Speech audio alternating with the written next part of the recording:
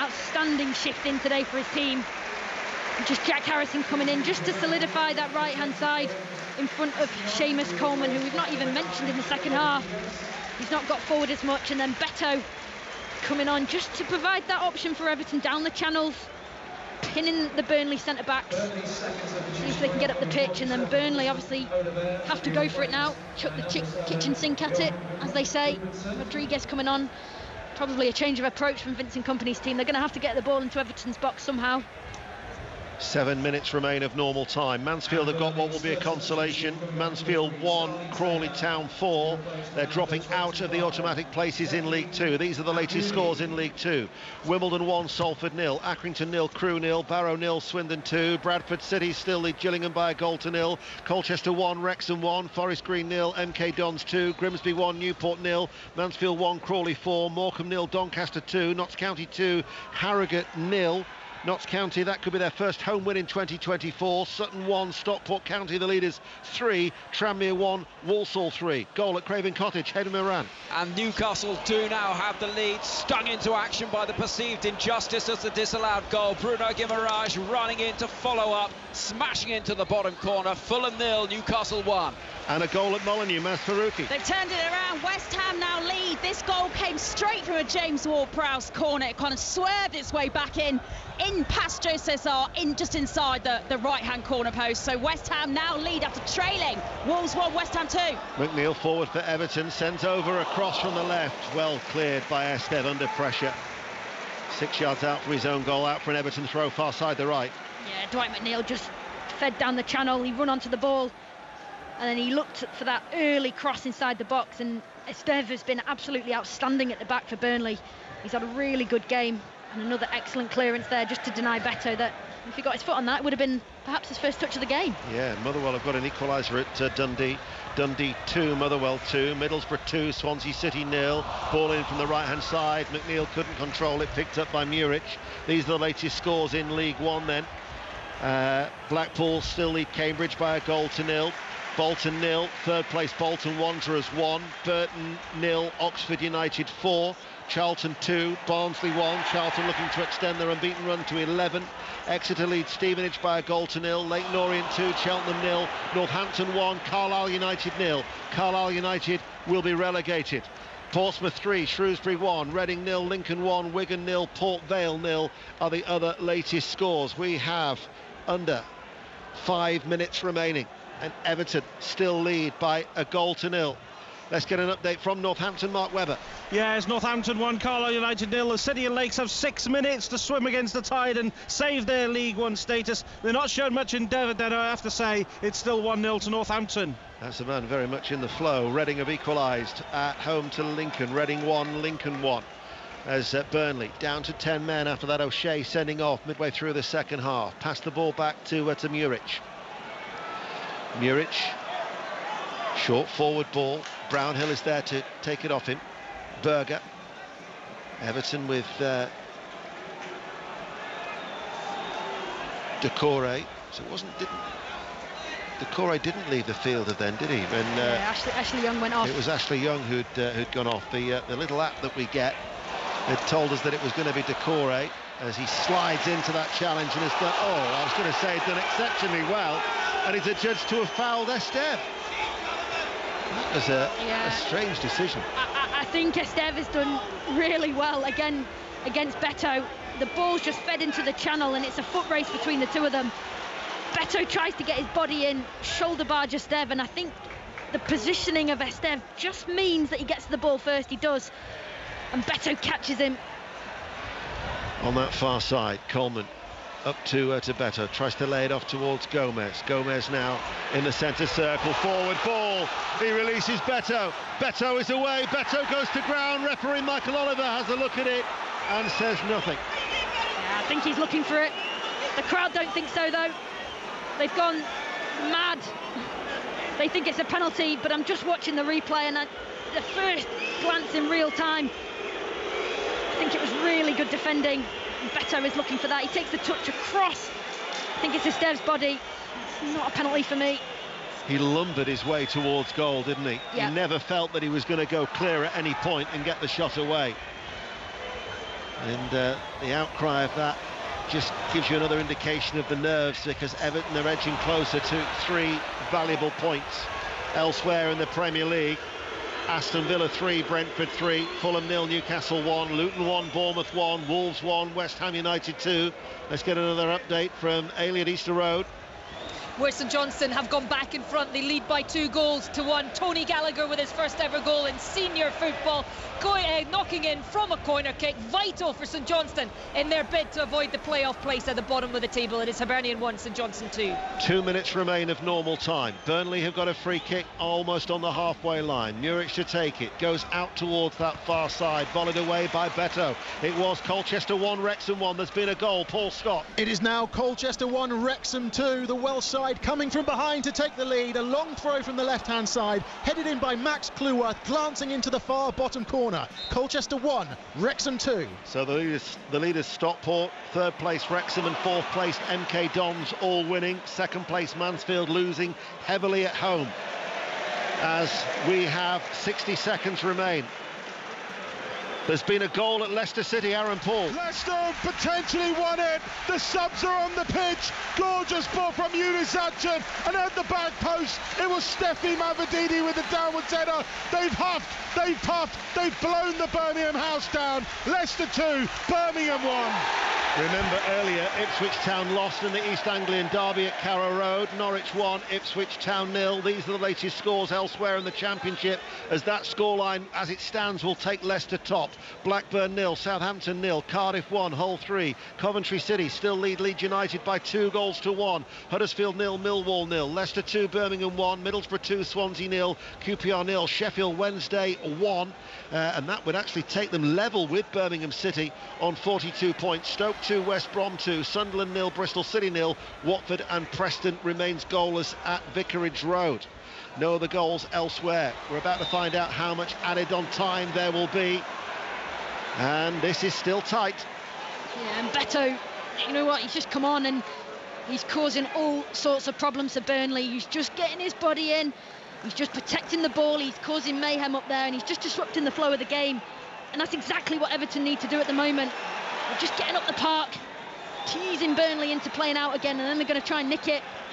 What have Burnley got left in them?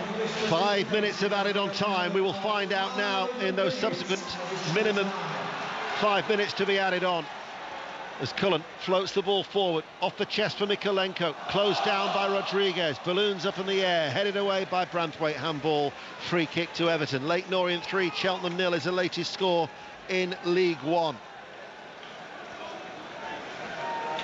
Hasn't been pretty, but it's all one of those occasions when it's all about the result for Everton. 100%. It really hasn't. I mean, some of the football that Burnley have played in the first half was pretty, but Everton have been in this situation so many times where they haven't necessarily been the better team, but they've been the better team making better decisions when it really matters, and they've just been really pragmatic about their approach, just pushing Burnley back into areas where they're uncomfortable.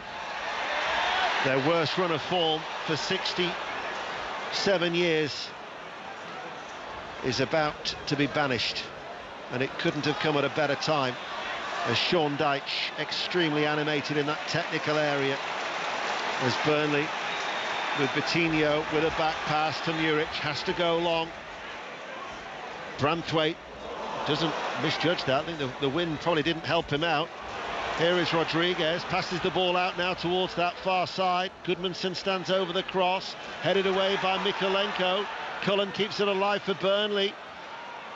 Here is Brownhill. Berger joins the attack. The 10 men still fighting here for Burnley, but Everton trying to keep them at bay from their penalty area. Berger forward, Amdouni, challenge from Decore. Still they lose the ball and Burnley win it back. Amdouni, Decore again breaks it up, and a break is on now for Everton. Decore running forward, it's 2 against 2. He finds Beto. Beto forced a fraction out wide, edge of the area. Beto enters the penalty area, challenge comes in, ball runs behind for a corner, and there's been a late goal at Luton Town. Chris Coles. How big could this be for Luton? They may have won it in the last minute of normal time. Carlton Morris just underneath the crossbar to poke in across into the corner. What a huge moment this could be for Luton. They lead Bournemouth by 2-1 into stoppage time. They are absolutely incredible, the way that they're always able to get late goals. So Luton have come from behind and lead Bournemouth by 2-1. Corner taken short for Everton. Doucouré plays it in towards the penalty area. Here is James Garner, goes to ground inside the area, shot fired in from Harrison, blocked. He's actually stayed down as Garner. Referee, though, Michael Oliver, looked like he had a good view of that. That wouldn't be sufficient to take them out of the relegation zone, incidentally. They would move level with Nottingham Forest on 25 points. Forest would stay out of the relegation zone because of their superior goal difference. The deadlock has been broken at Huddersfield. Katie Smith. And it could be a huge goal in the 94th minute. Huddersfield Town 1, Millwall 0. The corner from the right-hand side. The home side have been pushing. The initial header saved, and then Healy, the substitute, putting it in the back of the net. Huddersfield Town 1, Millwall 0. We have 90 seconds remaining of added on time. Everton still lead by 1-0. Izzy Christiansen. What Sean Dyche asks of his wide players, Dwight McNeil, Ashley Young, and then Jack Harrison, who's come on for Ashley Young, is such a big ask. Lots of running, and Dwight McNeil has been absolutely superb for Everton. Burnley have got a free kick. Muric goes long for Burnley. Out it goes to that far side. Goodmanson in front of the travelling support. Can he work over the cross? By my watch, we're entering the last 60 seconds of the minimum 5 to be added on. Ball played out by Vitinho towards Goodmanson once again on the left. Goodmanson with a cross in over everybody's heads. Berger, right-hand side of the penalty area. Cullen makes the run forward, not utilised. Berger waits. Berger looks for the cross, blocked. Comes out to Vitinho, lifts it in first time, deep into the penalty area. Headed behind by James Garner. I don't think he got the shout. Corner kick to Burnley. No, it was a nervous header by the captain, Seamus Coleman. He's just communicating to Jordan Pickford and the players around him to say, give me a shout, lads, because he's just conceded a corner completely unnecessarily. Burnley are going to swing it in. So it's a corner kick far side the left. 15 seconds remain. Goodmanson with the out-swinging corner. Tarkowski meets it and then volleys the ball before it can hit the ground from his own header. And James Garner is in pursuit. And the ball then is played forward. It kept alive by Goodmanson. In play over on that far side. Goodmanson's cross from the left. Headed away by Branthwaite once again. Harrison nicks it away from Esteve. Vincent Kompany just tried to push Harrison away. Sean Dyche is close. The referee blows the whistle. And Everton's worst run of form in 67 years has finally come to an end. A fortuitous goal on the stroke of half-time gives them 3 precious points, Izzy Christiansen. Absolutely massive. 3 points for whoever won this game, and it's Everton. You can see the Burnley players on the floor. They're dead on their knees. They put in so much into that last 15 minutes with 10 men, but it just wasn't enough, and Everton are just clinging on. A huge 3 points for them. An enormous result for Everton.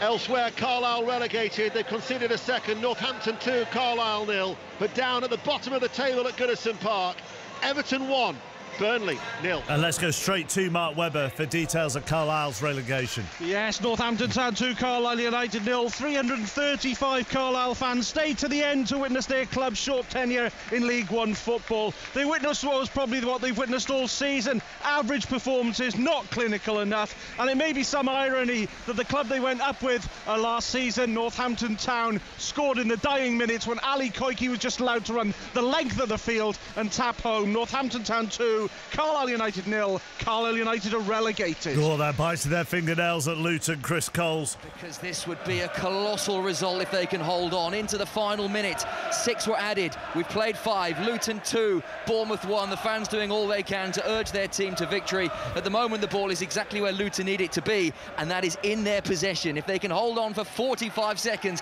how huge this could be for them. They lead Bournemouth by 2-1. Still waiting for a winner at Villa Park, Pat Murphy. It's 3-3. Villa fought back through Watkins' brilliant header, but just now Douglas Luiz has been booked. That means he'll serve a 2-match ban. He really could have done without that. It was a little bit unlucky to get yellow, but there it is. Couple of minutes to go. Villa 3. Brentford 3. Back to Molyneux, Maz Faruqi. And we are still playing here as well. We're into about 2.5 minutes left of stoppage time. 10 added minutes at the end of this second half. And it looks like that James Ward-Prowse goal, direct from a free kick, corner rather, from the left in the 85th minute is going to be the winner for West Ham at the moment. Wolves trying to press for an equaliser late on, but they still trail 2-1 to West Ham. Can Newcastle hold on at the Cottage? Henry. Still 4 added minutes remaining. Fulham pushing for that equaliser. The goal from Bruno Guimaraes after 80 minutes looks like it could give Newcastle a rare away win, but Fulham trying to break that door down. Fulham 0, Newcastle 1. We should have stayed with you, Maz. Yeah, because just as we stopped talking, Max Kilman has got the equaliser for Wolves from a corner.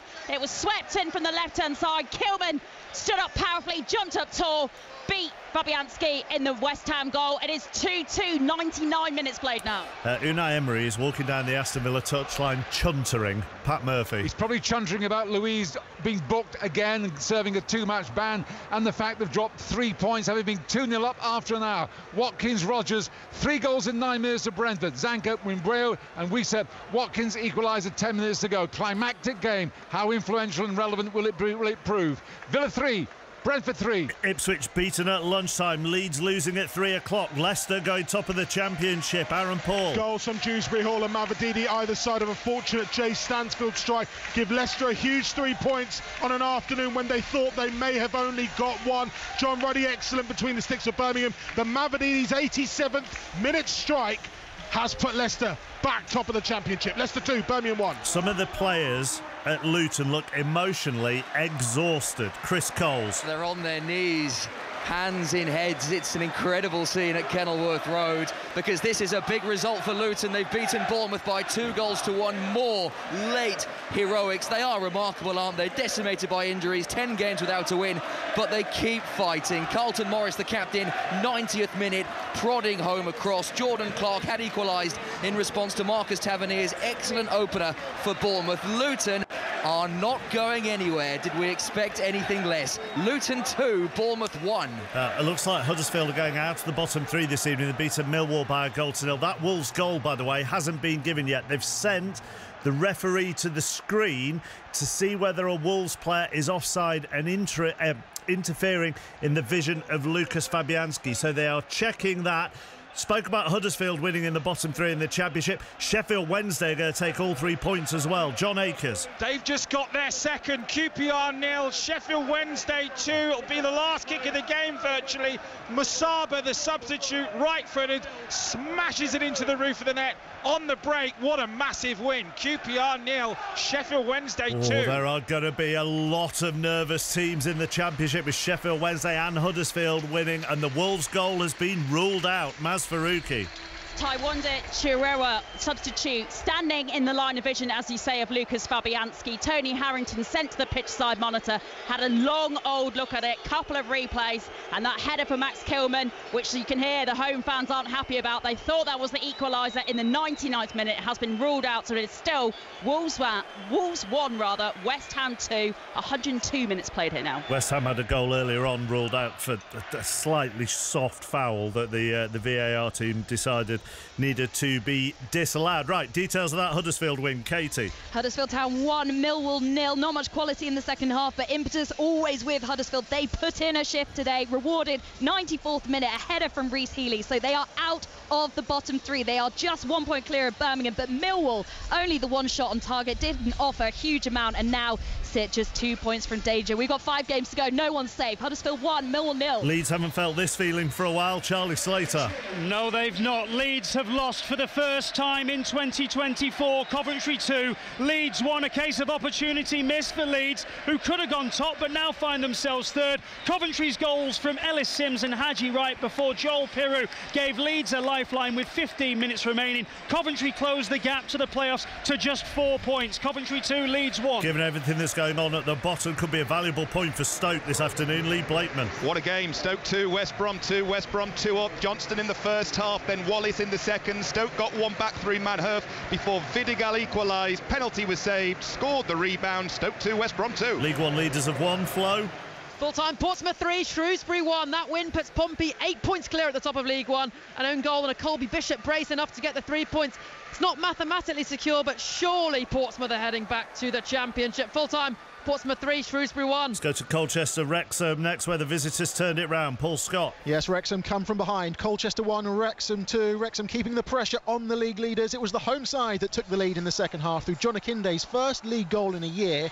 Paul Mullen's 100th Wrexham goal levelled matters before defender Max Cleworth's header secured the win. Colchester stay in the drop zone. It's finished Colchester 1, Wrexham 2. Motherwell, Kilmarnock and Hearts have all won in the Scottish Premiership. Livingston Aberdeen still playing that. Goalless. St Johnstone have won as well. Ailey. And it's a huge 3 points for them to move 4 points clear of the relegation playoff place. Adama Sidibe scampering clear to slot in the opener. Hibs were level 7 minutes later. Chris Cadden smashing in after Mailida's effort was well saved, and the St Johnstone goalkeeper pulled off a string of incredible saves before the Saints were gifted the corner that led to the winner. Tony Gallagher hooking it in to secure all 3 points. Hibs' top 6 hopes, they're hanging by a thread a little bit. The crowd making it clear their thoughts on the performance. They remain in 7th with 1 game to play before the league splits, but a massive 3 points for the Saints. It finished Hibernian 1, St Johnstone 2. Full-time whistle has gone at Molineux. Wolves are absolutely fuming. Maz. Yeah, they're furious because of that Max Kilman header that they thought was the equaliser to make it 2-2 in the 99th minute rather, has being ruled out, and some of the support staff of Gary O'Neill are getting yellow carded now as well by Tony Harrington on the pitch here at full-time, protesting still what they thought was a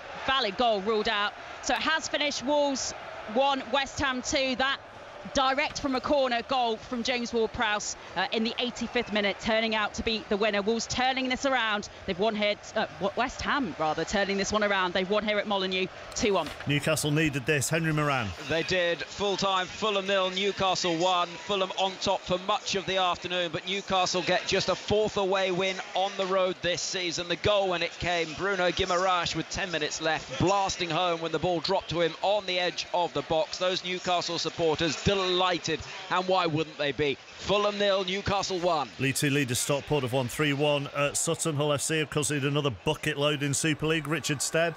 Yeah, and amongst all the football drama, it's me that's seen Pele score one of Hull's consolation tries, totally outclassed by the Huddersfield Giants. Adam Swift with a hat-trick, Tuilola Hea with a brace, 56 points to 22. Huddersfield Giants beat Hull FC. Details of Stockport's win from Ellen Ellard. Yeah, Stockport stay 4 points clear at the top of the table with a 3-1 win over Sutton, who, despite being in good form before today, are back in the drop zone. Paddy Madden scored twice within the first half hour. Lakin got one back from the spot for Sutton before the Stockport captain completed his hat-trick before the break, and despite attacking changes at half-time, is finished here. Stockport 3, Sutton 1. Good afternoon, I'm Mark Chapman. You're listening to BBC Radio 5 Live at just after 5 o'clock, and this is Sports Report.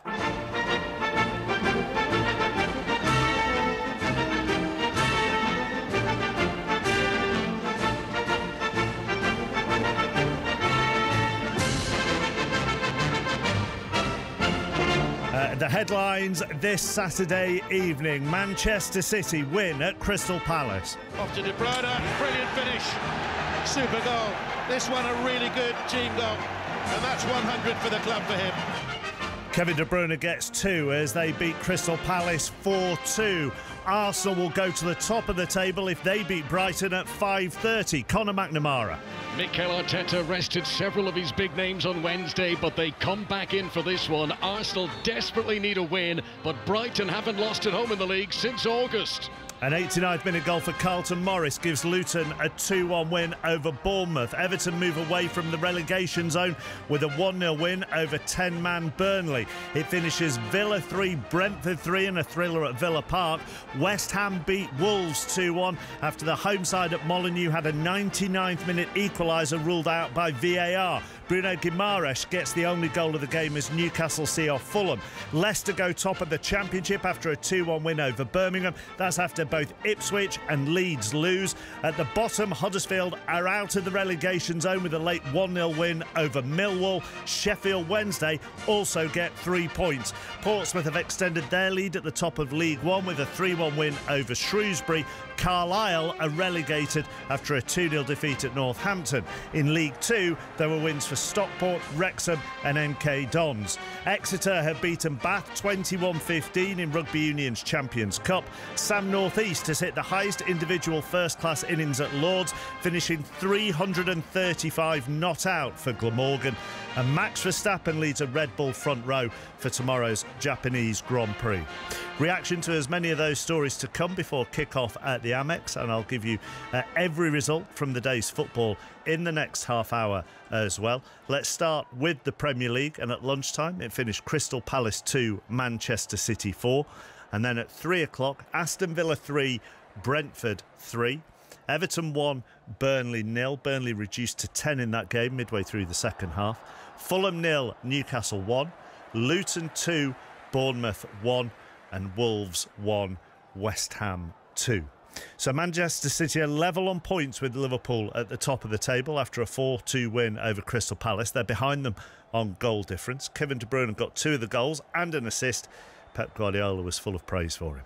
Today, Kevin won the game. So with his first goal and the assist, the other one, the third assist, the third, the goal in the fourth. So, and the team were in the game, and yeah, difficult place to come. Always have been here, and at the end we did it. His second goal was actually clever because he had to readjust his run into the box. He readjusted his step. Yeah. But you know, for many years for Man City is one of the best players history in our club. So what I've done in England is unbelievable in terms of goals, assists, and consistency. And now we need him at the end of the season. He's got, Pep, it's unbelievable statistics, 100 goals, but it's 267 goal involvements, either assists, in 372 games. Incredible. It's unbelievable. I think he likes to score goals, but I don't know if he enjoys it more to make an assist. So he's so generous in that. So, but he has to continue. So now we go to a really tough place to go, and then yeah, we'll see what happens. When he talks about the tough place to go, that's Real Madrid. Full commentary of that during the week here on 5 Live. Dion Dublin watched this game as part of the Match of the Day team for tonight at 10:30. I mean, he was individually brilliant, wasn't he? Yeah, he was. Yeah, I don't know how he does it, but he just seems to, choose the pace of the game. He picks the passes that are always right, and his goals were outstanding. I mean, we had JP there speaking to Pep Guardiola about him changing his feet for his second goal, and so difficult to do, but he makes it look so easy, chappers. He's a one-off. He's a one-off. Well, actually, he also had to change his body shape for the cutback for Haaland as well, didn't he? Yeah. But he's I don't know. Players just don't know where he's going to be and what he's going to do and what kind of pass he's going to, come up with, because he always plays it for his teammates, like in front of them or ready to strike, or, as footballers say, there's always a message on the ball. There's a story on the ball which says, strike it first time or take 2 touches, give me time to get into another position. But his intelligence in the game itself is second to none. Substitution at half-time made a big difference for City, didn't it? Which you might not think, really, when you first hear it. But Gvardiol coming off and Akanji coming on changed everything City did down their left. Yeah, it was just a little bit more solid. Akanji was this big sort of imposing presence, and it sort of nullified everything Palace were trying to do down that side. And he likes the physical battles, and he stands up strong. And when Palace hit a brick wall down that side, they had to try something different, and they had nothing else. Akanji's been great for City all season when he's had to come off the bench or he started. So, I mean, Pep Guardiola's looking over his shoulder and he's picking who he wants. Bernardo Silva comes on at 90 minutes as well, and Kovacic comes on as well. So when you look over your shoulder as a manager and you've got as good as what you've got on the pitch already, you know, the other teams are in danger. Don't take this personally, but I've got to get a lot in between now and 5:30, so thanks. Bye. Listen, I miss you too. Bye. Right, Arsenal could go top then this evening. They're at Brighton. Conor McNamara. Yes, this has the feel of a big game about it, with Manchester City winning earlier on today, with Liverpool facing under pressure Manchester United tomorrow. So Mikel Arteta takes his team here knowing 3 points will return Arsenal for now to the top of the table in that comfortable home win against Luton on Wednesday. He made, you know, at the time it certainly felt, and even in hindsight, quite brave decisions, leaving out so many of his big names. But the likes of Saka and Gabriel Jesus and Declan Rice and Jorginho, they all come back into the team tonight against a Brighton side who has still got a chance of European football and will want to put on a show in front of their supporters here. This won't be easy for Arsenal, we know that. Brighton, who love to hog possession, I think this is going to be a really exciting game. Thank you very much, Conor. Full commentary then from 5:30 here on 5 Live. Two big results, well, three big results at the bottom, really. Villa 3, Brentford 3. Everton beating 10-man Burnley 1-0. Details of both of those to come, but we'll start at Kenilworth Road, where Luton came from a goal down to beat Bournemouth 2-1. I think we can still hear whoops of joy from somewhere near you, Chris Coles. Yeah, the scenes at the end, remarkable, akin really to a cup win or a promotion. Given the enormity of this win, you can completely understand why.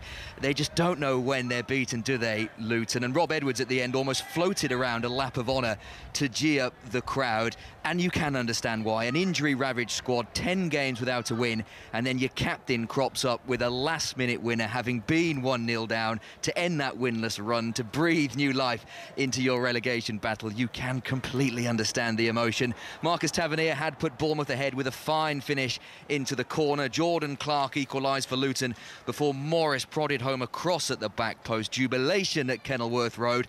It's only 3 points, Mark.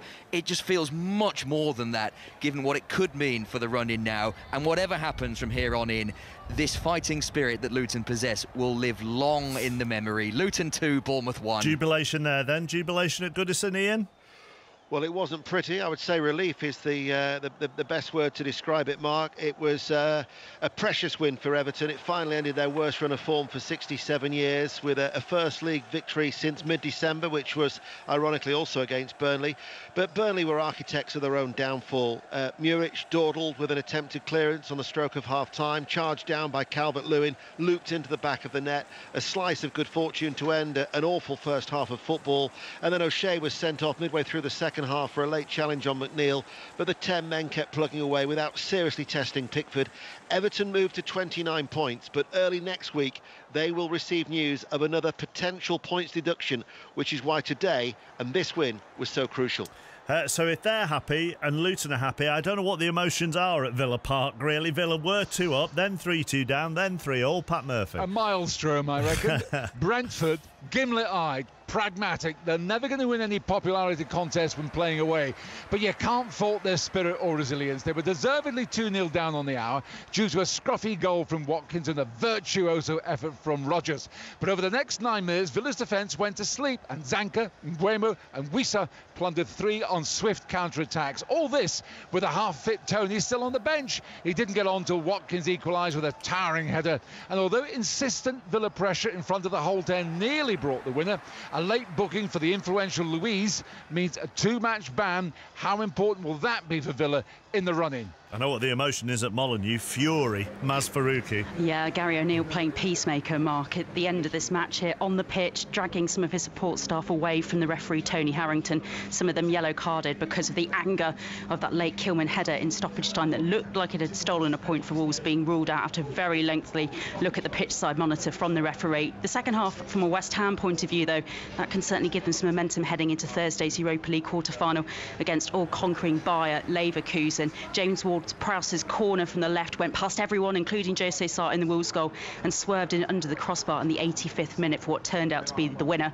Wolves were the better side in the first half as well, Aït-Nouri winning a deserved penalty, which was converted by Pablo Sarabia, but West Ham did improve after the break. The equaliser for them was again a penalty scored by Paquetá, awarded after a Kilman handball in the area. But heading into Thursday's match as well for West Ham, that lower back or left hip injury for Jared Bowen is certainly a concern for David Moyes. But the second 45 is something for them to build on after some patchy form, but all the controversy, all the talking points still will be whether or not that Wolves header late on should have been a goal and should have counted to give them a draw, because here at full time it finished West Ham 2, Wolves 1. One final game to squeeze in from the Premier League. Fulham 0, Newcastle 1. Henry Moran. Yeah, Newcastle's away form has been so poor this season. Just 3 wins on the road, no clean sheet in 11. That today's win was arguably somewhat fortuitous. Fulham could have and should have scored on numerous occasions in the first half. Won't bother the travelling Toon Army one jot. Fabian Schär thought that he'd scored on 75 minutes before a VAR intervention just 5 minutes later, and it felt like Newcastle rather stung into action. Bruno Guimaraes slamming home from the edge of the box for the game's decisive moment. Fulham remains 13th. They'll think they should have won this. In truth, they possibly should, but Newcastle, missing oh so many players, will travel north with a win to keep them a point behind West Ham in 7th. Back to Goodison. Sean Dyche live on Sports Report with Rob Schofield. Thank you, Mark. Sean, it always felt like such a big day and all about the result. You must be delighted now that it's all over and you got the 3 points. Yeah, absolutely. You know, I've spoken this season about us changing the storyline. We've done that today because it was building. It has been for a while now. Some of it fairly so, a lot of it not fairly so. You know, I think we played very well in other games and dominated here and haven't won. We spoke to the players about finding a win and finding an ugly win, and we've done that today by design, and I'm pleased with that side of things. Could have been made easier, I think. I mean, we can't get big decisions at the moment. I mean, the second player should get sent off for me when Beto goes through. We should get another penalty, almost identical to Dominic Calvert-Lewin's last weekend at Bournemouth, which everyone, well, virtually 99% of the world agreed should be a penalty. Wasn't given. We get another one with Jimmy Garner today. That would have made things a lot more comfortable. As it happens, we've got to grind it out, and we did so today, and I'm pleased for the players for that. Jared Branthwaite's just told us, in terms of strikers and Dominic Calvert-Lewin, when confidence is high, sometimes things actually go your way. Is that kind of how you see it with Dom? Has maybe the noise been over-exaggerated potentially for him, and a lovely slice of luck for him today? Well, as a manager, you know, we don't want to cry things in. I try not to, but I don't think it's fair to say we've had them elements of fortune over this run. At some point you do wonder, is it ever going to pay you back? It did today, but it's good closing down as well. Don't forget, a mistake from the keeper, good closing down. And, you know, you get your rewards for the closing down. We've had enough chances today to win the game, but, you know, we didn't always take them, and that's been a story of the season. We've got to correct that. But equally, correcting the recent run of games, it was a very, very important. We knew that today, and we've done that. Sean Dyche live with Rob Schofield on Sports Report. Liverpool 70 from 30 and Manchester City 70 from 31. Arsenal 68 from 30. Villa 60 from 32. Tottenham 57 from 30, so 2 games in hand to go past Villa in 4th. Manchester United 48 from 30 and West Ham 48 from 32. Newcastle 47 from 31. Brighton have played 30 and have 43. Chelsea also have 43, but they've played 29. Wolves 42 from 31. Bournemouth 41 from 31. Then Fulham have played 32 and have 39. Palace 30 from 31. Everton 29 from 31. Brentford 29 from 32. Forest have 25 from 31. Luton 25 from 32. And then Burnley 19 from 32 and Sheffield United 15 from 30. In the Championship today, Norwich 1, Ipswich 0 at lunchtime. Blackburn 0, Southampton 0. Cardiff 1, Hull 3. Coventry 2, Leeds 1. Huddersfield 1, Millwall 0. Leicester 2, Birmingham 1. Middlesbrough 2, Swansea 0. QPR 0, Sheffield Wednesday 2. 2-2 between Stoke and West Brom, and goalless between Sunderland and Bristol City and Watford and Preston. So because Leeds and Ipswich both lost, Leicester have gone back to the top of the table with that win over Birmingham. Birmingham in the bottom 3. Aaron Paul. Yeah, cathartic is the way I'd describe full-time here, Mark. This was a real message from Leicester, who are not at their best for large parts, but goals change games, and Steffi Mavridi's stooping header at the back post changed the atmosphere here. Frustration was the word to describe the second half. John Ruddy rolling back the years to pull off save after save. Jamie Vardy not as sharp as some. Fatawu and Ndidi were much maligned following wasteful performances, but you felt it was coming. And then cue the celebrations. You really saw players and fans together at the end. High fives all round from Enzo Maresca. Like a wounded boxer, his side slugged their way to victory with the Premier League very much on the horizon. Birmingham back in the bottom 3. They were brave. They looked handy on the counter, but the points in the afternoon belong to Leicester. And they have 88 from 40. Ipswich 87 from 41 and Leeds 86 from 41. Then Southampton 75 from 39. West Brom 69 from 41. And Norwich 67 from 41. Coventry was 63 from 40. Middlesbrough 61 from 41, and Hull 61 from 40 will not think that they are out of it at the moment.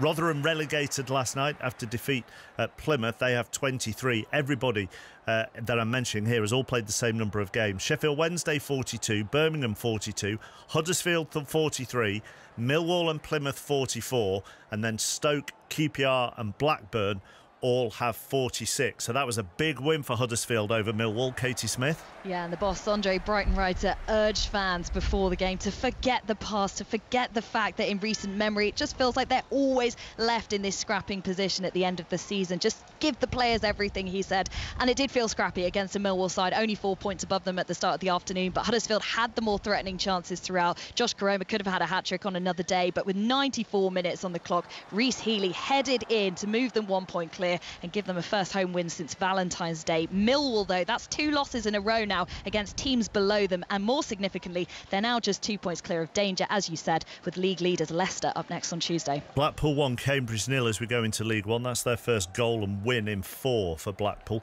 Bristol Rovers 0, Bolton 2, Burton 0, Oxford 4, Charlton 2, Barnsley 1, Alfie May getting both Charlton goals. He is absolutely flying this season, 27 for the season. Exeter beat Stevenage 1-0, Leyton Orient 3, Cheltenham 1, Northampton 2, Carlisle 0, Portsmouth the leaders 3, Shrewsbury 1, Reading 1, Lincoln 1, Wigan 0, Port Vale 0. So Portsmouth the leaders, 8 points clear with 4 to play for the top 3. They have 90, Derby have 82 and Bolton have 81. Peterborough have 6 left to play. They have 74. Barnsley 5 to play. They have 74. Oxford 4 to play. They have 70. Lincoln also 4 to play, just outside the playoffs on 68. Carlisle are down. They have 27. Fleetwood have 34. Cheltenham 38.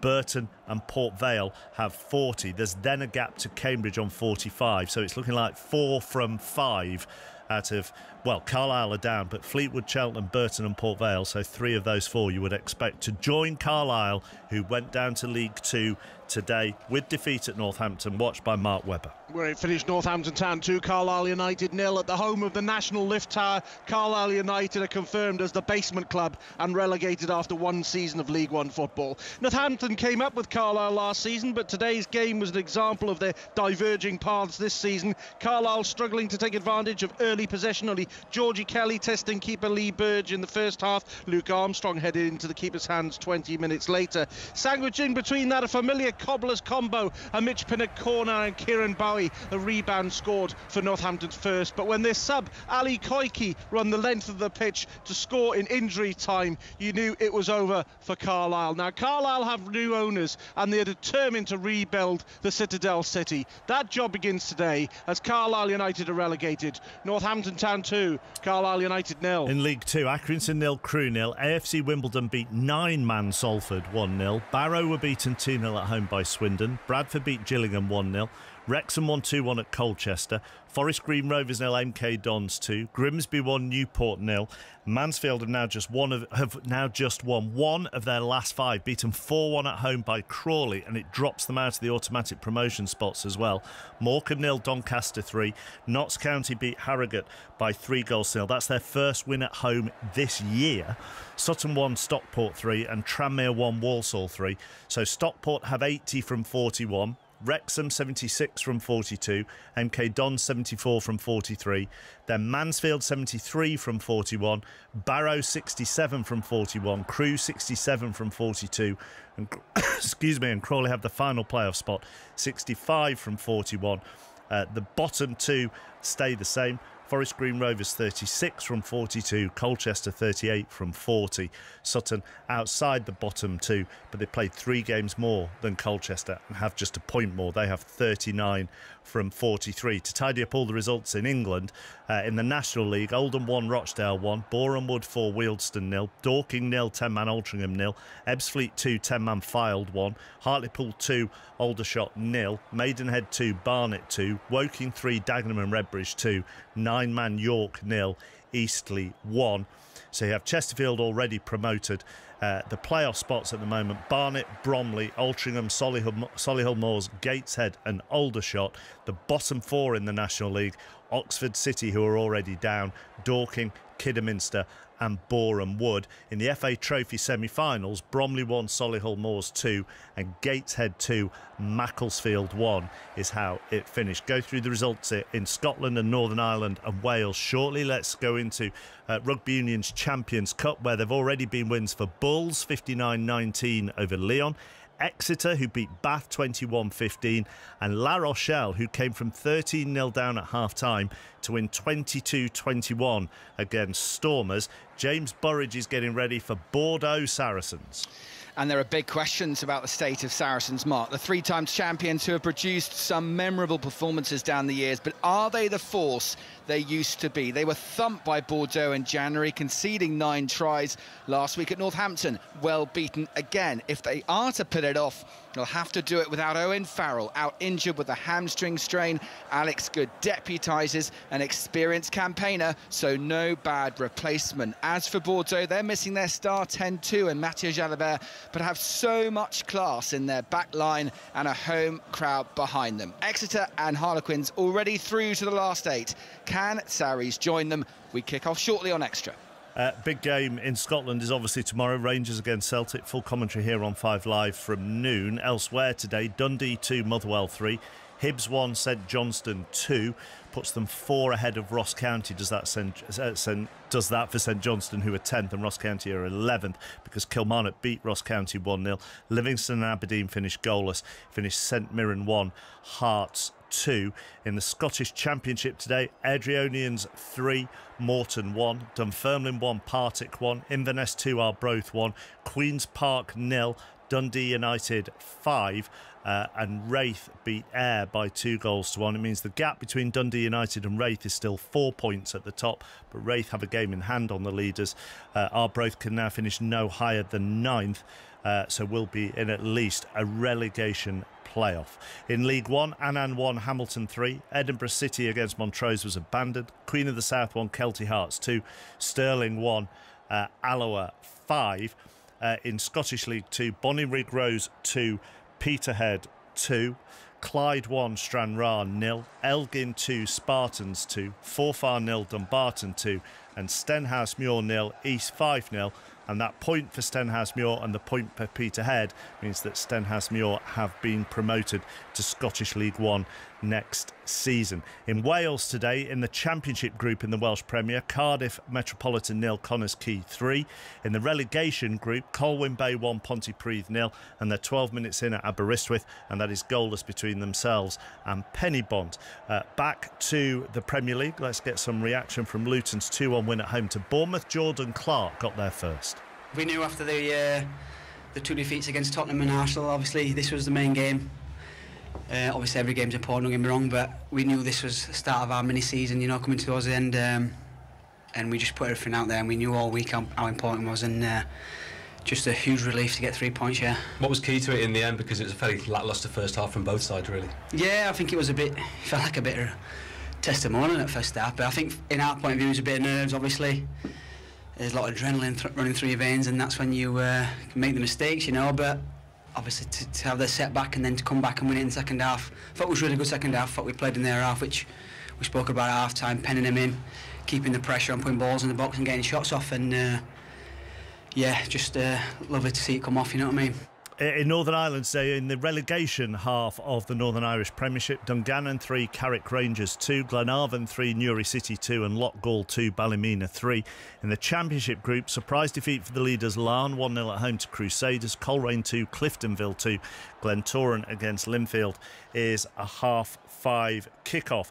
In the F1, Max Verstappen is on pole. It's an all Red Bull front row for the Japanese Grand Prix. You can hear that in full on 5 Live and the BBC Sport website from 6 o'clock tomorrow. And a historic day in the County Championship, only day 2 of the season, and Sam North East has hit the highest ever individual first-class score at Lords. 335 not out he made for Glamorgan against Middlesex, and then they declared, and that beat Graham Goocher's famous 333 against India there back in 1990. So Liverpool play at Manchester United tomorrow. Full commentary of that here on 5 Live. Manchester City won at lunchtime against Crystal Palace. Arsenal could go top in the next couple of hours with a win at Brighton. Let's head to the Amex and join Danny Gabidon and Conor McNamara. Thanks very much, Mark. The teams are out. Brighton, who were disappointed not to take more from their draw with Brentford in midweek. Brighton only allowed their opponents to have 5 shots in that game. Brighton had 24 themselves. They will hope, if the chances come today, that they can take them. And Roberto De Zerbi's team won't expect to get 24 shots of goal against this Arsenal defence. All season long, Brighton do so well in terms of possession stats. They hold the ball. Will they be able to hold it against title-chasing Arsenal here? Arsenal in their change strip, sort of luminous yellowy green. Gabriel Jesus, high kicking like a can-can girl in front of us, stretching out his hamstrings, poised to go ahead of kickoff. Brighton in the blue and white stripes. The players take a knee ahead of kickoff. This is one of the Premier League's designated weekends for that. A timely reminder that there is no place for racism or indeed any other type of discrimination in football. We are underway. Gabriel Jesus, who had jumped the gun there, had actually run into the Brighton half before the ball was kicked, but referee John Brooks decided not to be too pedantic. And Arsenal attacking the end away to our left-hand side, immediately win a free kick. Van Hecke into the back of Kai Havertz. Danny Gabidon alongside me. We've been looking forward to this one, Danny. I certainly am, Conor. Can Arsenal respond to that earlier Man City result? Can they put pressure on Liverpool, who of course play tomorrow? Difficult game against Manchester United. It was about this time last season when Arsenal kind of fell apart, didn't they? Really went off the rails. Have they learned from previous mistakes? Certainly starting to look that way, but it's going to be a difficult game for them. Brighton in decent form, particularly at home this season, and we know what they're capable of doing. Brilliant football that they play, so going to be an intriguing game, this one. Free kick to Arsenal. Martin Odegaard to take it on the edge of the penalty area. False start, and he goes back to reset again, and then he clips it in. Looks to be too close to the goalkeeper, but with the flashing header, Gabriel got there first and puts his header wide. Exactly a minute played at the Amex, and Arsenal with a glorious chance to take the lead. Gabriel, who's been such a high-scoring defender this season, should have scored. Yeah, and it's 2 or 3 Arsenal players who look offside, don't quite get themselves back in the line, but Gabriel does, and he should score. It's as simple as that. Teasing delivery from Odegaard. Verbruggen just slightly unsure whether to come or not. Raya with a miscued clearance down the other end. Saliba's going to try and head it clear on the edge of the penalty area. Brighton do get possession. So Arsenal with a big goal-scoring opportunity with a minute played, but they weren't able to take it. This remains Brighton Hove Albion 0, Arsenal 0. Van Hecke has possession 10 yards into his own half, and under pressure from Kai Havertz, he rolls it back to Verbruggen, the Dutch goalkeeper wearing all orange, suitably for a Dutchman. There's a chance for Tariq Lamptey, who scored against Arsenal in the League Cup last season, to bring the ball over the halfway line. Number 2 on his back. He'll roll it into the midfield to Carlos Baleba, the Cameroon international, who's done well in the centre of the park for Brighton lately. And now Lewis Dunk, the captain, who scored the last time Brighton beat Arsenal. That was back in the behind closed doors summer of 2020. Brighton still in possession with Dunk. Over the halfway line they come to the Polish international Jakub Moder, who celebrates his birthday tomorrow. Pascal Gross, who's already into double figures for assists this season in the Premier League. And then an attempt to cross in from the left-hand side from Julio Enciso. He's closed down, and the ball goes out for a corner kick. First corner of the game is for Brighton. 0-0 at the Amex on 5 Live. Yeah, really good response from Brighton. Gabriel really should score that header. Free header, he's probably 6 yards out, and he misses the goal completely. You'll be really disappointed, but Brighton, their first kind of passage of possession, forcing a corner down the other end. Pascal Gross is going to take the corner. All of his Brighton teammates hanging at the far post from where this is going to come. Left-hand side as Brighton come forward. In-swinger for Pascal Gross. Gabriel wins the header in front of Raya. And then it's going to sit up. Well, it didn't quite sit up for Adingra. No room for him to shoot. And the referee then stops play because there is an Arsenal player, Jorginho, down on the edge of his own 6-yard box. It is a head injury, and that's why the referee has stopped play. Jorginho presumably challenging for the ball as the corner came in, and he didn't get back to his feet. And even though Brighton had it on the edge of the penalty area. The referees are compelled to hold up play. Yeah, the referee has no choice there. A lot of bodies in that kind of near post area where the ball was kind of whipped into.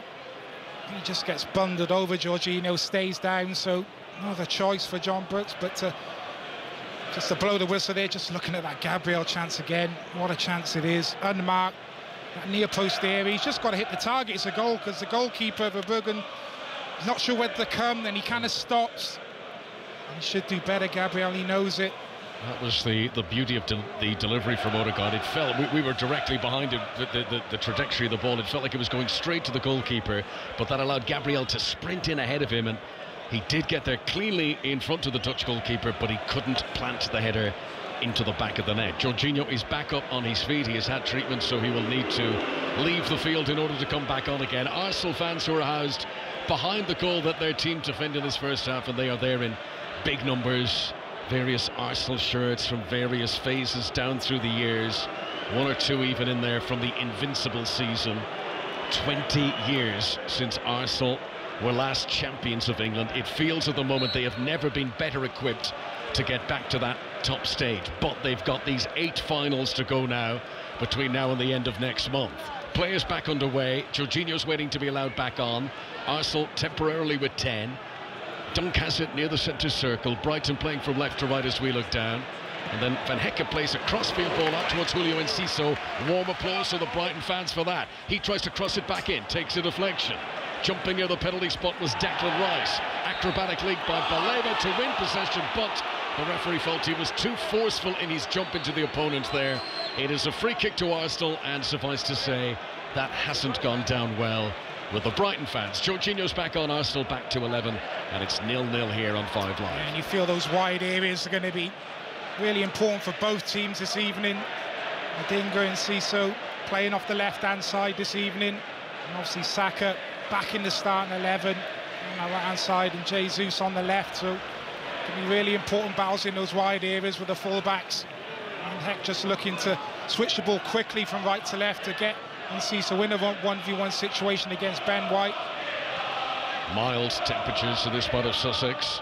No blue in the sky ahead, though. It's a grey cloud over the Amex Stadium. This pitch illuminated by the bright floodlights and reflecting off these fluorescent Arsenal shirts as Zinchenko comes forward down the left-hand side. Rolls it back to Gabriel on the halfway line. In field again to William Saliba. Saliba's the only Arsenal player who's played in every minute in the Premier League this campaign. Odegaard drops deep, gives a pass to Gabriel, and then he's short to Saliba, and then Brighton nip in, and a chance for Adingra to take it. Good recovery by Gabriel. Arsenal regain possession. Now, Brighton are screaming for a free kick there. I think in the referee's credit, John Brooks had clearly allowed play to continue. At the time, Brighton were happy, but then they lost it immediately. Nothing the referee can do about that. Not really, but I think the Brighton fans just wanted the ref to still pull the game back after he got tackled. Pervis Stupinian delivers from the left-hand side. It's all covered by Alexander Zinchenko, who cushions a header back to the goalkeeper, David Raya. On the Arsenal bench today, Aaron Ramsey. I always wonder, particularly when he comes up against Brighton, more than any other team, he will think back to Mikel Arteta's comments at the start of the season when he said, I'm bringing in David Raya, but he's not going to be the number one. I'm going to rotate my goalkeepers. Well, before today, Verbruggen and Jason Steele, of the 30 Premier League games Brighton have played, they had started 15 each. Now, that is rotating your goalkeeper, and really, Ramsdale's only played against Brentford. Yeah, that was a complete lie in the end, wasn't it, from Mikel Arteta. I feel sorry for Ramsdale. I don't think he's done too much wrong, but manager, I think has wanted Raya for a long time, obviously feels he's better with his feet, can improve the team, and I do feel sorry for him, particularly with him coming out saying those comments about rotation, because that hasn't happened. And credit to Arteta and his decision-making. Arsenal's defence has been fantastic this season, more clean sheets in the Premier League than any other team. That's a lovely one too. Lamptey with Moder to bring it up to the halfway line. Now Simon Adingra will come forward. Lamptey, who's got loads of pace into the penalty area, pulls it back for Enciso, who balloons his shot over the top. Ben White was sliding in on him. I don't know if that forced a change of stance from Enciso, but he scored a brilliant goal here towards the back end of last season against Manchester City, and he's completely failed to hit the target there. Yeah, brilliant football from Brighton. Worked the ball well down his right-hand side. Lamptey, I just thought he could have kept going, actually. drove into the 18-yard box a little bit more, but he elects to square it across the 18-yard box for Enciso, and he's just under a little bit of pressure, which makes the strike difficult to get on target. Good pressure from Baleba, closing in on Gabriel and pinning Arsenal back. The ball goes out for a throw in left full-back position for the home team. This is 5 Live and BBC Sounds, the Premier League on the BBC. This 5:30 kickoff. Arsenal hoping to go back to the top of the Premier League. Manchester City won earlier on today. Liverpool travel to Old Trafford tomorrow. And this wafer-thin title race, the best we've had in years and years and years. And it looks like it's going to continue right to the wire. Gabriel has possession, 10 yards inside his own half. Rolls it to his right to William Saliba. Pressure from Moder, who comes forward. Odegaard has dropped deep in amongst the defenders, and he plays a poor pass that is intercepted by Pascal Gross, and Brighton get it back. And you know, that early scare with the Gabriel header, he should have scored. Otherwise it's really been all Brighton in these opening, what have we played now, 10 minutes. Shot from distance from Moder, and he's dragged it away and wide of the target. Yeah, you have to say the home team have responded well to that early Gabriel chance, and they're starting to get those patterns of play now with their possession game. Ball just played into Welbeck there in the central area, lays it off to Moder. He's got a lot of time and space to size the strike up, and he just drags his shot wide. But it's just interesting because you saw what Arsenal did when it went to the Etihad, and they played slightly different. They dropped a little bit deeper, tried to stay compact. Obviously did a good job there, got a point, but certainly reverting more back to type this evening, where they're looking to press Brighton high. But Brighton actually enjoy that. They want teams to kind of come on to you so they can try and play through you, and they've had 2 or 3 moments of joy with that already, Brighton. Brighton, who've got the best run of unbeaten home form in the Premier League. They lost in Europe in September. They haven't lost in the top flight since West Ham came here, and that was all the way back in August. Tariq Lamptey has possession on the right-hand side. Welbeck's the only target up top, and Saliba judged that well, actually. Welbeck tried to nip in ahead of him. Saliba trusted that it would come through to him. And Jorginho now has possession for Arsenal near the centre circle. He'll pass it out to Martin Odegaard. Right wing location. Brighton quick to get bodies back behind the ball, and Saka gives the ball away. Brighton win it cheaply again in the midfield. Been a good start from Roberto De Zerbi's side. Rice gets it back for the visitors. Saliba near the centre circle. He needs the help of Gabriel, and it's all the way back to the goalkeeper, Raya, wearing all black on this visit to the south coast this evening. It's interesting, when Arsenal come out from the back, Welbeck, and I guess it might be his advancing years and the injuries he's had, but he's not the one doing the pressing. Moder and Enciso come, and they've got fresher legs and are able to put pressure on the Arsenal defenders. But now Saka is in around the back down the other end. Dunk is trying to get across. Saka goes around him, and he pulls it across the face of goal and wide. We've seen Saka do that so many times this season, cutting back onto his left boot off the right wing and bending it into the bottom corner. He got the bend here, but not enough. It's wide. It's another let-off for Brighton, 0-0. Yeah, just waiting for the net to bulge, I really am. Cuts inside on that left foot, and he's looking to bend it in that far corner. Not a million miles away, but he'll be really disappointed. It's a good chance for him. Bukayo Saka in possession again, stepping into the penalty area, right-hand side, pulls it back for Gabriel Jesus. Shot on target, saved by Verbruggen. What a save from the Dutchman. Finger-tipping it out for a corner, diving to his left-hand side. Gabriel Jesus, who had time to steady himself and really picked his spot, but the goalkeeper, who was already covering that side, was able to dive. I mean, it's a great save. Just seeing several replays here, it looks better every angle. Yeah, full stretch, dive into his left. Brighton just looking to play out from that goal kick, and they give the ball away in a really poor area. A cut back across the 18-yard box. The Jesus does everything right, looking to bend it in that far corner. Brilliant save. He's only 21 for Brian. You forget that sometimes. He's a big lad, but so young, and yet he might well be the Netherlands' first choice keeper in the Euros of the summer. Here comes the in-swinger, headed away by Baleba from the Arsenal corner. It comes back out to Saka on the right-hand side. He's got the close support of Martin Odegaard. Odegaard gets the head down, stabs in across. Dunk is patrolling the back post and heads it away, but only as far as Gabriel Jesus. Back into the mixer. Saka tries to jump. Estupiñán beats him in the air. Can't clear it out of the penalty area. Juggling skills from Gabriel Jesus as he tries to get it under his control, but Adingra is able to clear away. Brighton feeling the heat of Arsenal pressure now. Still 0-0. Danny Gabidon. Yeah, good response from Arsenal. First time really Brighton have been poor in possession and kind of giving the ball away, and it's just giving that incentive to Arsenal. Just penning Brighton in now. Brighton and Hove Albion 0, Arsenal 0. There will be many interested listeners to this commentary from Manchester and from Liverpool to see if Arsenal might drop points here on the south coast this evening.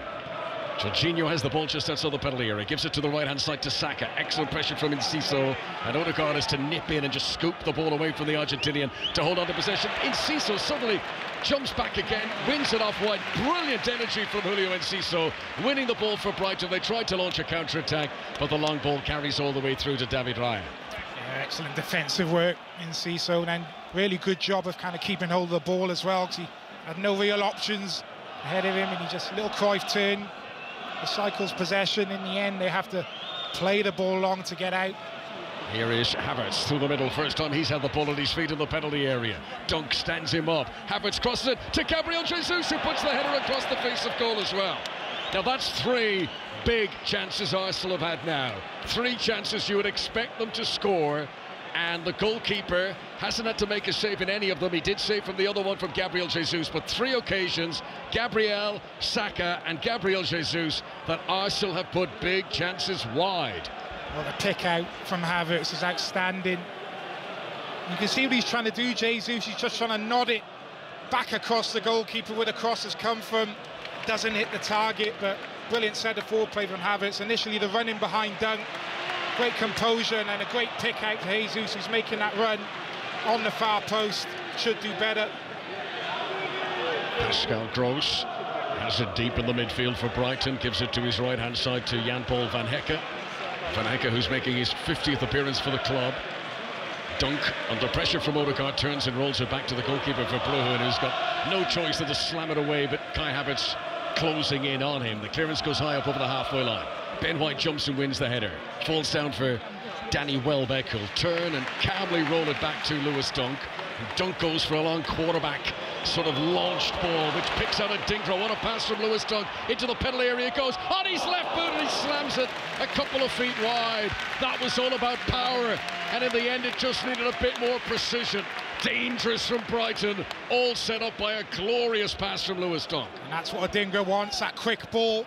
Great ball from Lewis Dunk, left to right, straight to the feet of Adingra, and he's in that quick 1v1 situation with Zinchenko. Cuts inside across the 18-yard box onto his left foot, but just shanks the shot wide, never troubling Raya in the end. But that quick ball, really important for Brighton. Getting those wide players on the ball quickly, where they can kind of create those 1v1 situations. 0-0 on 5 Live. This is the 7th Premier League game being played today. Earlier on, victories for Manchester City in the lunchtime kickoff, for Everton, for Newcastle, Luton and West Ham all winning up and down the land in the Premier League today. Best of the action tonight. Match of the day, 10:30. Gary Lineker alongside Ian Wright and Dion Dublin. 17 minutes on the clock.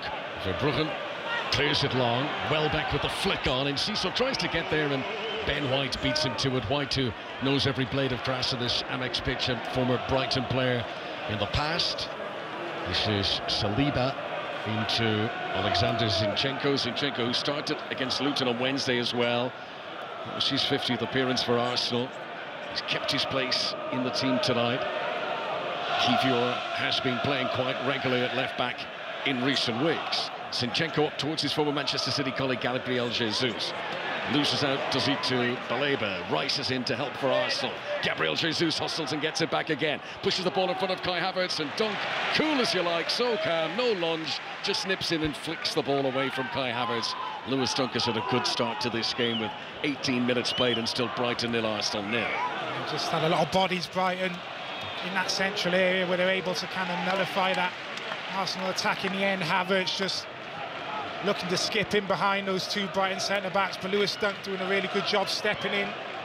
Saka wide on the right-hand side for Arsenal, gives it to Odegaard. White on the overlap, and he's challenged by Estupinian, and it's inside the penalty area. But just for a moment, if Brighton were concerned about a penalty, it's actually the other way. It's a foul by White on Estupinian, And that will be a free kick to Brighton, and they hope to relieve some pressure here. Yeah, did a really good job of just reading the run. We know Odegaard likes to get on the ball in around the 18-yard box and just play those clever passes in between full-backs and centre-backs, and Estupiñán just reading the intentions of Odegaard coming across and just drawing the foul off Ben White there. Extremely busy day of live sport tomorrow on 5 Live. If you're up early, 05:45, you can listen to the Japanese Grand Prix. Max Verstappen looking to get back to winning ways. At noon, it's the Old Firm derby, Rangers against Celtic. And there are 3 Premier League games tomorrow. They're all of them unusual kickoff times for a Sunday.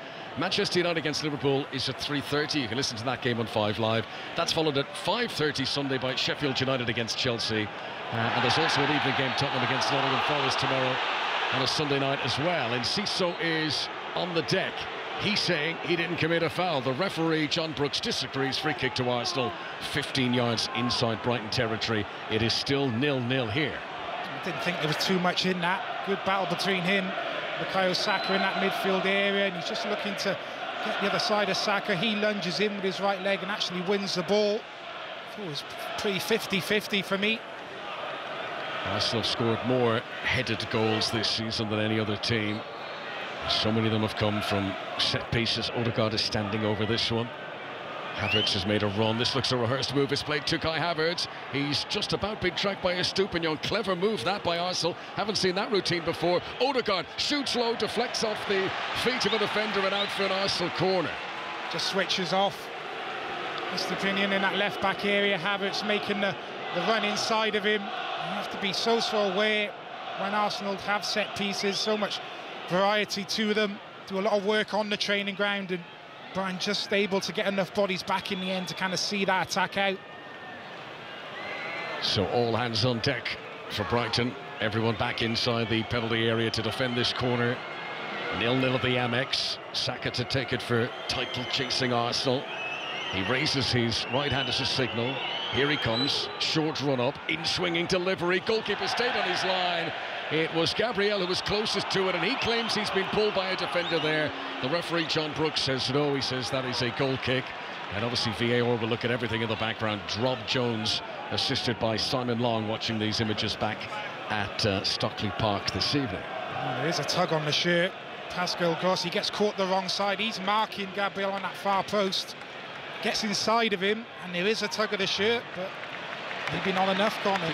The experience, we're lucky enough to go and see so many games every season, Denny. It seems to be this season, if you hold the shirt but you let go, you always get away with it. It's if you hold it and you continue that grab. If he doesn't tug his shirt, though, he's probably going to connect with the ball there. That's why Gabriel actually misses the ball. Absolutely. It's one of those, it's infuriating when it's given against you, and mighty relieving for Brighton that nothing went wrong there. This is White, 20 yards inside his own half. Arsenal playing right to left as we look down. Brighton have sent a few subs to warm up. Saliba has possession with the white boots on the right-hand side of the Arsenal defence, and he takes no chances, turns, gives it back to Jorginho, who in turn rolls it back to the goalkeeper, David Raya. Raya with 11 Premier League clean sheets this season. Arsenal is a team of 13. But no goalkeepers more this campaign than David Raya. Here comes Declan Rice trying to take them all on, and that's not a wise tactic against Brighton. He's very fortunate not to have lost the ball there. He tried to go in between Adringa and Moder and Baleba, and he was very fortunate not to lose the ball. Jorginho has it on the halfway line. 0-0. Gabriel pops one over the top for Zinchenko to go and chase after. Brighton claiming Zinchenko's offside. Ball goes out of play anyway. I just glanced over towards the assistant to the far side, Dan Ravathan. He didn't raise his flag. So it will be a throw into Brighton, tight in by the corner flag that they defend. Right full-back position, and for Tariq Lamptey. Lamptey, who's only ever scored 2 goals for Brighton in all competitions. One of them did come against Arsenal. He's trying to get it back off Pascal Gross here. There's a hunger about Gabriel Jesus tonight. He wins the ball. Van Hecke then gets his laces through it, clears up towards the halfway line. Saliba tries to return it. Baleba collects for Brighton. There's a lovely flick by Welbeck. Foul late on Baleba by Jorginho, but the referee waves play on. And then a disappointing cross at Dingra, who had Welbeck in some space in the centre, cannoned it in too close to the goalkeeper. That needed a more delicate delivery. Certainly did. Brilliant football from Brighton, though. Fantastic counter-attack led by Baleba. Ball into Welbeck, a little flick off, then he continues his run. Najinga on this right-hand side. He's just trying to play Welbeck back in, who's in on goal. Doesn't quite get it right. Too much purchase on the through ball, but brilliant football. 0-0 at the Amex. We have reached the midway point of the first half. Saka cushions a header on the edge of the penalty area that Arsenal are attacking. It comes back to him off his Stupignon. It just wouldn't sit up for Odegaard. And Enciso clears it away out of the penalty area. But no doubt that Arsenal are applying most of the pressure at the moment. White tries to send a pass forward, cut out by Stupignon. Saka comes in to put pressure on him. Very competitive this game. No one gets time on the ball. Moder inside the centre circle. Lofts it through the air to the near touchline to Adingra. Lamptey's available outside of him. Arsenal quickly dragging bodies back into defensive positions. This is Baleba, midway inside Arsenal territory. Infield to Pascal Gross. Brighton pushing very high up. Duncan, Van Hecke, even they are a good 10-15 yards inside the Arsenal territory. Van Hecke has it here in a central location. Both coaches, both wearing all black, stand and look on from the very edge of their technical areas. Dunk gives it to Stupignon on the left-hand side. No real high press from Arsenal here. They're happy for Brighton to have it in the central third. Van Hecke with the blonde hair comes forward. He threads a lovely ball through to Welbeck, and this is Lamptey, and Zinchenko's got to be careful, and out comes Raya. Lamptey wants a penalty. I doubt if he'll get it. The referee points towards a goal kick. VAR, of course, will look. Lamptey struggling with Zinchenko, leaning shoulder to shoulder into each other. I think the biggest question here is about Raya, who comes out and makes the challenge, but no, Lamptey surely slipped and he was already going down. What do you make of it? I don't think it was. It's a collision between goalkeeper and Lamptey, but brilliant football from Brighton again. Van Hecke, Ivan Needle passing to Welbeck, and then Lamptey's making the run in behind Zinchenko. He just about does enough. He just gets his body into him to make it difficult. Raya comes out, and they both kind of get there at the same time. The ball almost kind of comes off Lamptey's knee, and there's a collision. I'm sure they'll have a look at it, but I don't think it was, Connor. No, I think he was, because he was leaning into Zinchenko, who hadn't fouled him. He was off balance. His feet gave way under. He was on the way down, and then the goalkeeper collided into him. And in those situations, the video system referees tend to not give penalties, and that is what has transpired here. Check complete. Brighton 0, Arsenal 0. 5 Live and BBC Sounds at the Amex. This tea time game with big importance at the top of the table, but very important for Brighton too, of course, as they hold on to a hope of getting back into Europe. This season has been Brighton's first European campaign. They want to go back. That looked like a handball there from Moder. He went in to close down Raya. His arms were outstretched as Raya kicked it away. It seemed to come off the arm of the pole, but the referee says play on. Welbeck tries to cushion a ball for Enciso. White, very composed, spins away from him. Arsenal have it just on the edge of their own penalty area. Jorginho back to Saliba. Pressure from Baleba. Saliba gets it away up towards Saka. Arsenal still inside their own half. And Brighton temporarily playing with 10 men here because Tariq Lamptey is a problem, and he's sitting down near the halfway line. Eventually the ball goes out of play on the far side, and the referee invites some treatment to come on for Tariq Lamptey. The game's being played at a frantic pace. Both teams really aggressive out of possession as well. Both teams been very good in possession, but Brighton there looking to press high, harrying the likes of Saliba on the ball, trying to force those mistakes. Lamptey just going down off the ball, just looks like that left ankle. Not sure if it was in that previous collision there with goalkeeper David Raya as he looked to get the other side of Zinchenko, but great intensity to this game from both sides. Earlier on today, Manchester City beat Crystal Palace by 4 goals to 2. 2 goals from Kevin De Bruyne. Erling Haaland back in the goals as well. Both those players who were left out of the game in midweek against Aston Villa, but returning to score for Pep Guardiola today. Villa themselves held to a 3-3 draw by Brentford. Another 2 goals for Ollie Watkins. Aston Villa 3, Brentford 3. Very important win for Burnley. Sean Dyche winning against his old... for Everton, for Sean Dyche against his old team, Burnley. Burnley finished with 10 men. Calvert-Lewin's goal just before half-time saw that one finish. Everton 1, Burnley 0. Newcastle 1 away from home. A Bruno Guimaraes goal late on. Saw it finish Fulham 0, Newcastle 1 at Craven Cottage. And a big win for Luton 2. Luton 2, Bournemouth 1. Clark and Morris with the goal. Morris getting the winner in the 90th minute. There was much consternation about that, and you can see all the drama on Match of the Day later on this evening. Wolves were beaten at home at Molineux. It finished Wolves 1, West Ham 2. Lucas Paqueta and James Ward-Prowse with the goals there. So, as it stands in the Premier League, Liverpool are top of the table, Manchester City in second. Arsenal, if this was to finish in a draw, would stay in third with, after this evening, just 7 games to play. Play is back underway. Lamptey has had treatment. He wants to come back on, but he's not been invited to do so yet. Arsenal have possession, playing from right to left as we look down. Jorginho feeds it to Zinchenko on the left-hand side. Just for the moment, Adingra's had to drop back as a makeshift right back. Now Lamptey's been invited back on. Declan Rice in the penalty area, gives it to Jorginho. Nice little shimmy in there. And then as he clears the ball away, there's been a foul. A foul on Adingra, who went down very dramatically, and a free kick has been given to Brighton inside their own penalty area. Well, I think what both teams do this evening in terms of what they're doing out of possession is going to be just as important as what they do with the ball on that occasion there. Brighton sat deep, they're almost in a back six there, looking to make things really compact, nullify those spaces. In the end, Arsenal looking to go for a central area, and they're able to draw the foul, Brighton. If you're just showing our coverage, both teams have had good chances here in the opening half an hour at the Amex. Pascal Gross plays the ball down the left wing for Enciso to canter after, but Ben White had a head start on him, and the Arsenal right back comfortably gets there first. Gabriel brings it out of the penalty area, short to Zinchenko on the left-hand side. He'll turn with no easy pass forward and give it back to the goalkeeper, David Raya, who then plots the pass through the midfield and picks out Odegaard.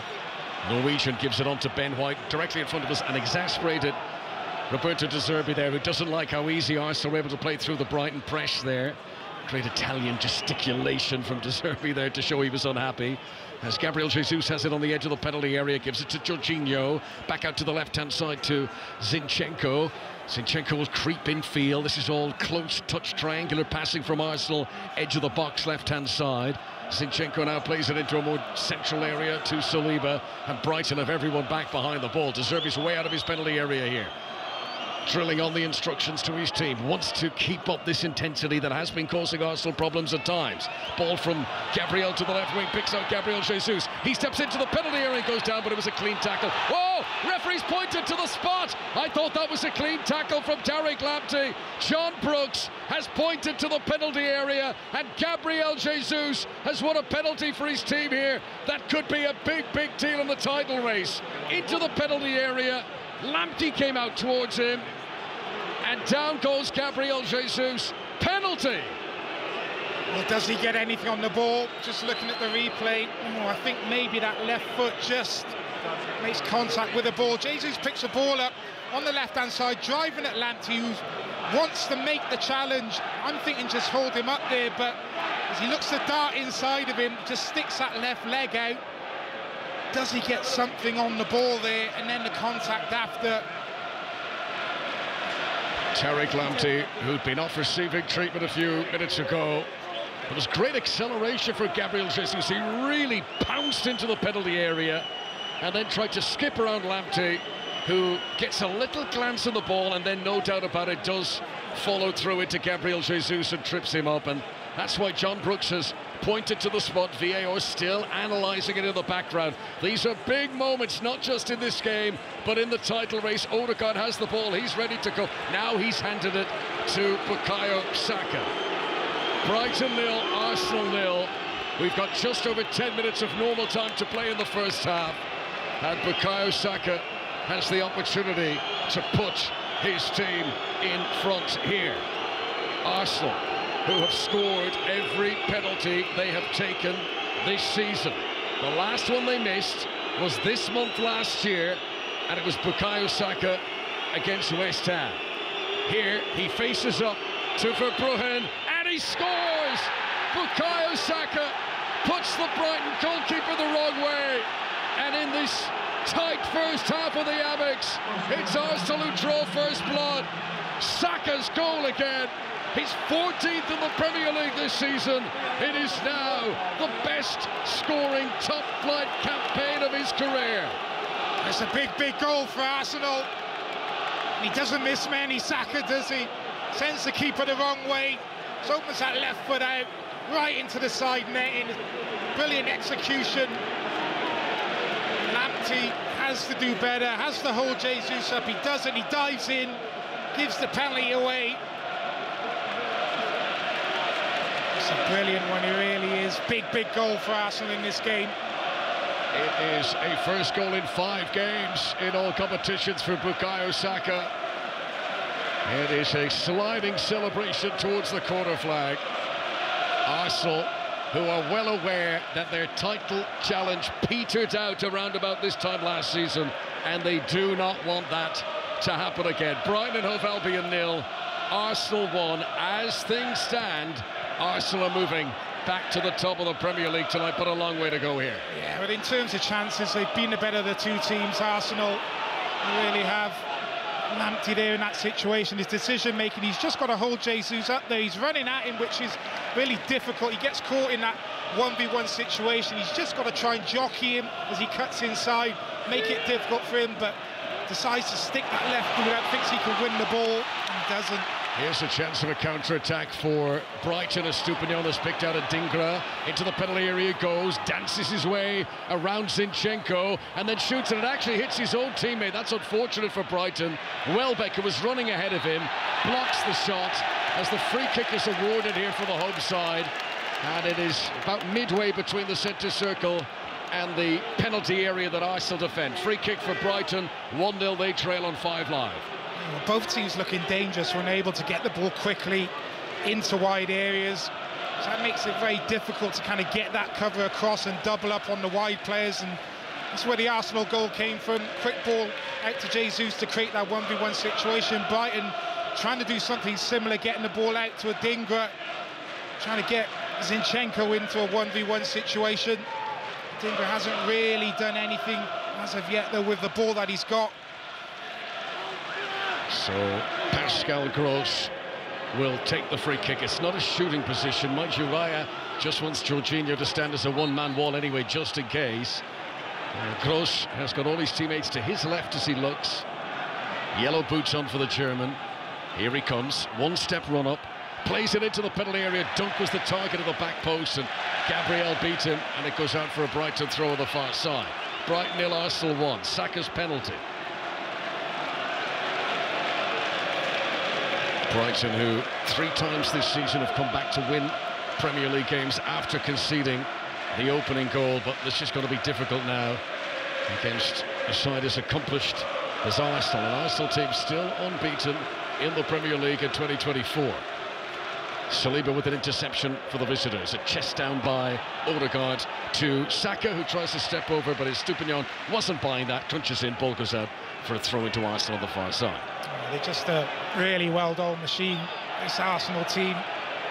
We know what they're capable of doing, the attacking players that they have, but this season defensively absolutely magnificent. And it was good delivery from Gross on a free kick into that far post area, but Arsenal head on it. They defend their 18-yard box ever so well. This is Saliba at the heart of the Arsenal defence. 5 Live and BBC Sounds. Brighton 0, Arsenal 1. The Saka penalty coming in the 33rd minute. Odegaard has possession 10 yards inside Brighton territory, gives it back to Saliba on the halfway line. Arsenal, who do tend to walk taller once they have scored the first goal in the game. White attacks down the right as well to get to the byline, and then Dunk has collided with Van Hecke. The 2 Brighton defenders hit the deck, but they get it out for a corner. Kai Havertz was in between them, and somehow Duncan Van Hecke were able to shovel it away. Yeah, really dangerous ball from Ben White. He makes that run in behind Estepinian, and it looks like the ball's going to go out, but he gets there and he whips a really dangerous ball into that near post area. I think it's Van Hecke coming across. He does a good job in the end, just collides with Lewis Dunk. Corner will be taken by Saka. This could be a big night for Arsenal. They would love a second goal ahead of half-time.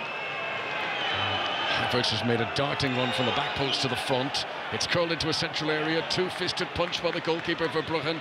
And then an attempt to win it by Baleb on the edge of the box.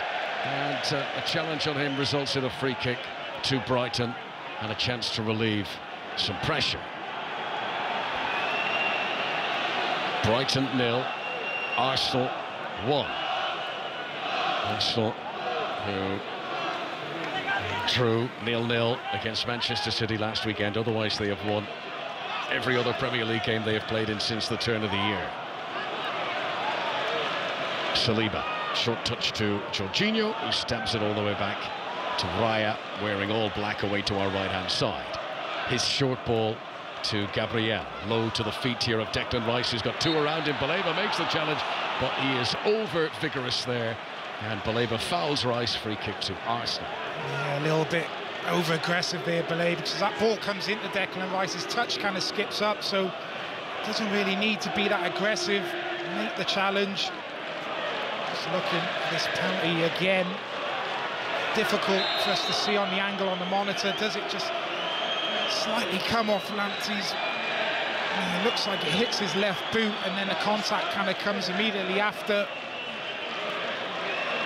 To debate, Conor. In the old days, we would have said we would have we would have said he gets the ball first. Yeah. I mean, that used to be a really prominent expression of football, but that's not the rule anymore. You can get the ball first and still be deemed to be, for example, you could get a red card after getting the ball first. You could be reckless. You can still make a foul despite getting the ball first, but it is in that charcoal grey area. And of course, when the stakes are as high as they are, that one will, of course, as is the modern world, be hotly debated. You've got to be so careful these days as a defender. You really have. When players are running at you in the 18-yard box, you've got to be absolutely sure. If you're going to step in and make the challenge, you've got to be absolutely sure that you're going to win the ball. Because as you say, Conor, even if you win the ball these days and you go in over aggressively and hit the man after, can still be given as a penalty. And you know, that is what was impressive about the Gabriel surge. You know, the fact that he came in with such pace into the penalty area is what forced the collision in the first place, and he's so good at that. I think over the past few years, Sterling, Jamie Vardy and Gabriel Jesus, they've been the three players who've won the most penalties in the Premier League. As Estupiñán comes in the attack down the left-hand side for Brighton, could they get back on level terms by half-time? Gabriel has hurt himself winning possession here on the edge of the Arsenal box, and Saka anywhere will do as he clears it away into the crowd on the far side. And Gabriel goes down, and he needs some treatment. I think it's something that we don't see enough from wide players these days. You know, being direct, getting in those 1v1 situations and looking to take your full back on. You see a lot of wide players now where they want to play 1-2s, they want to come inside and link. Really positive from Jesus there. Go straight at Lamptey and almost forces the decision from him. And a break in play here while Gabriel receives some treatment. There are 4 minutes remaining of normal time in the first half. Brighton 0, Arsenal 1. This is 5 Live from the BBC. With England playing the Euro 2025 qualifiers this weekend, make sure to subscribe to the Women's Football Weekly. New episodes every Wednesday. Plenty of behind-the-scenes footage too from St George's Park on our Instagram page. You can follow at 5 Live Sport. And for those of you wondering who to captain for the next game week, Fantasy 606 has the answers. Ali Bruce Ball, Chris Sutton and David O'Brien with all things Fantasy Premier League. That's available every week on BBC Sounds. Still Gabriel receiving treatment, and but the game's coming thick and fast now, and with that back four, particularly the right back and the two central defenders being so consistent, Mikel Arteta wouldn't want this to be anything of too much concern for Gabriel. Gabriel, who had an early chance to open the scoring here, he put his header wide after doing really well to get in ahead of the goalkeeper, and he's been a busy defender ever since. It's the penalty from Bukayo Saka that separates the teams. Gabriel is back up on his feet. He is walking off. You would guess he's going to be okay. Yeah, it looks like he's going to be okay. That partnership of Saliba and Gabriel, so important, has transformed this Arsenal team. For me, it's allowed them to push a lot higher at the pitch, hold a higher defensive line. The fullbacks can kind of push on. They can defend kind of 2v1, 2v2 with the athleticism that they have. So some really important players in this Arsenal team, and that kind of centre-back pairing is one of them. Yeah, no coincidence last year when the title charge came off the rails for Arsenal that it was when Saliba got injured and that partnership was disrupted. Here is Lewis Dunk in possession for Brighton, well up over the halfway line. Such a high press. I mean, the risk they play with the speed that Arsenal have in the counter-attack, but Brighton do it. Here is Enciso, twisting and turning on the edge of the penalty area, left-hand side. Swings in a great shot! Saved by David Raya. who did so well to leap and to hang in the air and to push it away. We know Enciso could hit them to the top corner. That was a fine strike.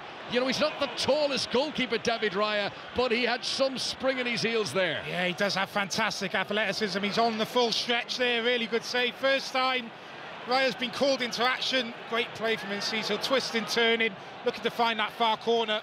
Corner comes in from Gross, headed down by Van Hecke. Welbeck's going to sprint out to try and keep the ball in play, but Arsenal all ran out as the corner came in, and when Van Hecke headed it down, Danny Welbeck was in an offside position. That's a well-worked defensive set-piece manoeuvre there from Arsenal. Gabriel is on, but he is still hobbling a little bit on the edge of his own penalty area. Brighton 0, Arsenal 1. Yeah, better from Brighton, though. They've had some threatening moments in this first half, but not enough end product. They've not worked David Raya enough. They do there. That's what he's capable of. And see, so twisting, turning on that left-hand side of the 18-yard box. He creates that half a yard to get the strike away, looking to curl it into that far corner. It is finding the far corner, needed to be saved. Ball goes out of play on the far side, throw into Arsenal. Brighton started this game very well. They just had a good chance from Enciso, but in the main, it has been Arsenal who've been controlling matters, and they lead by that Bukayo Saka penalty to 0. Saliba near the centre circle, goes around Danny Welbeck, plays a pass out to the right-hand side to Ben White again. De Zerbi's upset, doesn't like when Arsenal defenders are able to go past his pressing players. In the end, White's cross is harmless, goes straight to the Brighton goalkeeper.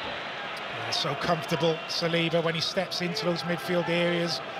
Really is the full package, defensively very good. We know what an athlete he is, but so calm on the ball as well, quite happy to kind of step into bodies into midfield there and to start that Arsenal attack off. Into stoppage as we go. There's been a few delays, injuries and the penalty and the VAR and all that, and there will be 7 minutes to be added. Zinchenko has possession for Arsenal just in front of us, brings it over the halfway line, plays a 1-2 with Gabriel Jesus, back in field again to Declan Rice who captained England last week against Belgium. Odegaard receives on the halfway line and sprints away from Enciso, rolls it to the feet of Bukayo Saka, edge of the penalty area that Arsenal attack. Enciso, who's done some great defensive work, gets back, gets right in the face of Bukayo Saka and forces him to retreat, and Arsenal back to the centre circle once again. Been really impressed with Enciso's defensive contribution in this first half. Here's Ben White though, just outside the penalty area on the right for Arsenal. Tries to flick it forward, takes a deflection. Brighton want to keep it in play, a little bit dangerous, but Verbruggen hacks it out towards the sideline. Enciso tries to keep it in play, and it goes for a throw, and Arsenal take the throw quickly, trying to increase the acceleration. Good work by Pascal Gross, and that's another throw into the visitors. Arsenal still lead 1-0. And thoroughly deserved, Connie, you'd have to say, on the chances created. They've had the better the chances of the two teams. And they do look threatening every time they're able to kind of get Odegaard in those little pockets of space, and he's getting turned, and Ciso's having to do a lot of kind of defensive work, getting back into that area. Oh, a mistake at the back for Brighton, and Kai Havertz should have scored. It was a throw-in that bounced in the penalty area. Goalkeeper and defender seemed to leave it to each other, and a hesitation that was almost fatal. Havertz stabbed the ball goal-bound, but he couldn't get it anywhere near on target. Another big chance for Arsenal, and I don't think it's any exaggeration to say they could be 3-4 up in this game, Mikel Arteta's team.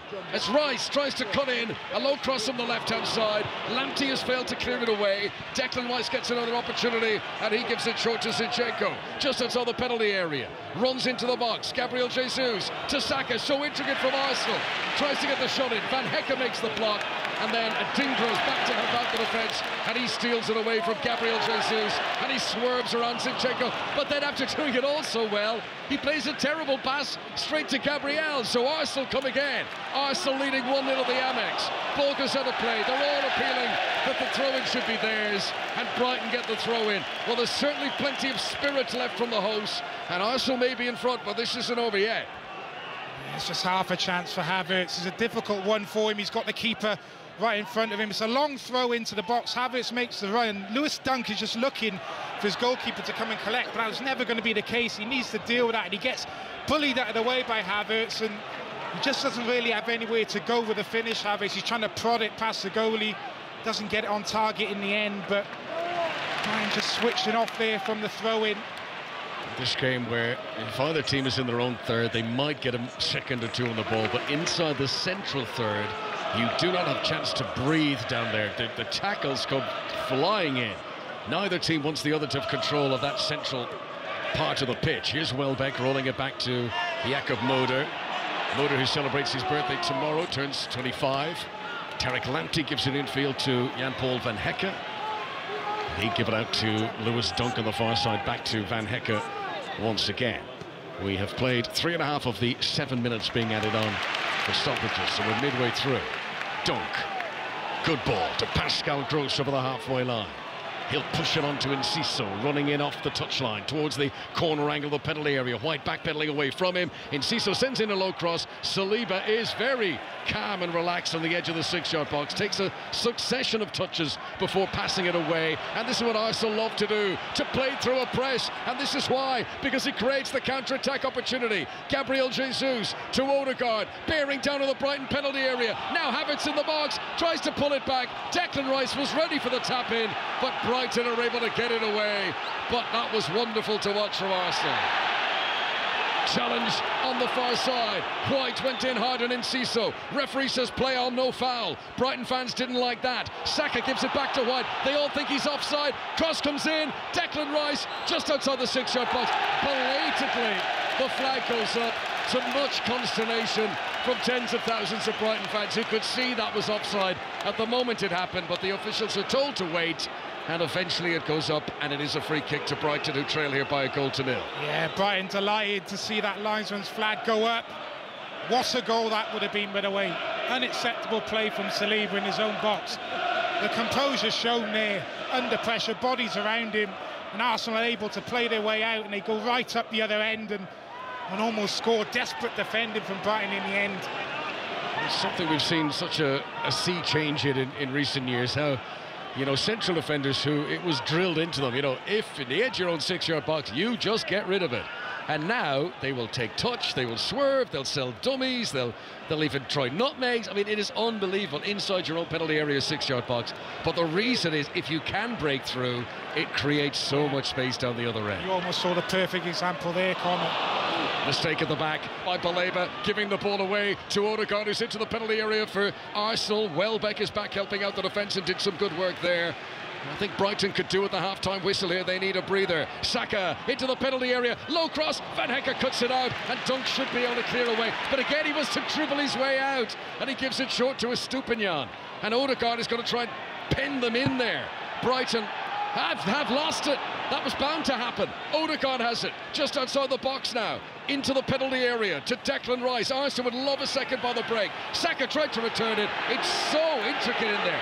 It's like five-a-side in a contained space, and the ball eventually is pinged out of the penalty area, and Brighton try to work their way out. And this is one for the purists of possession football.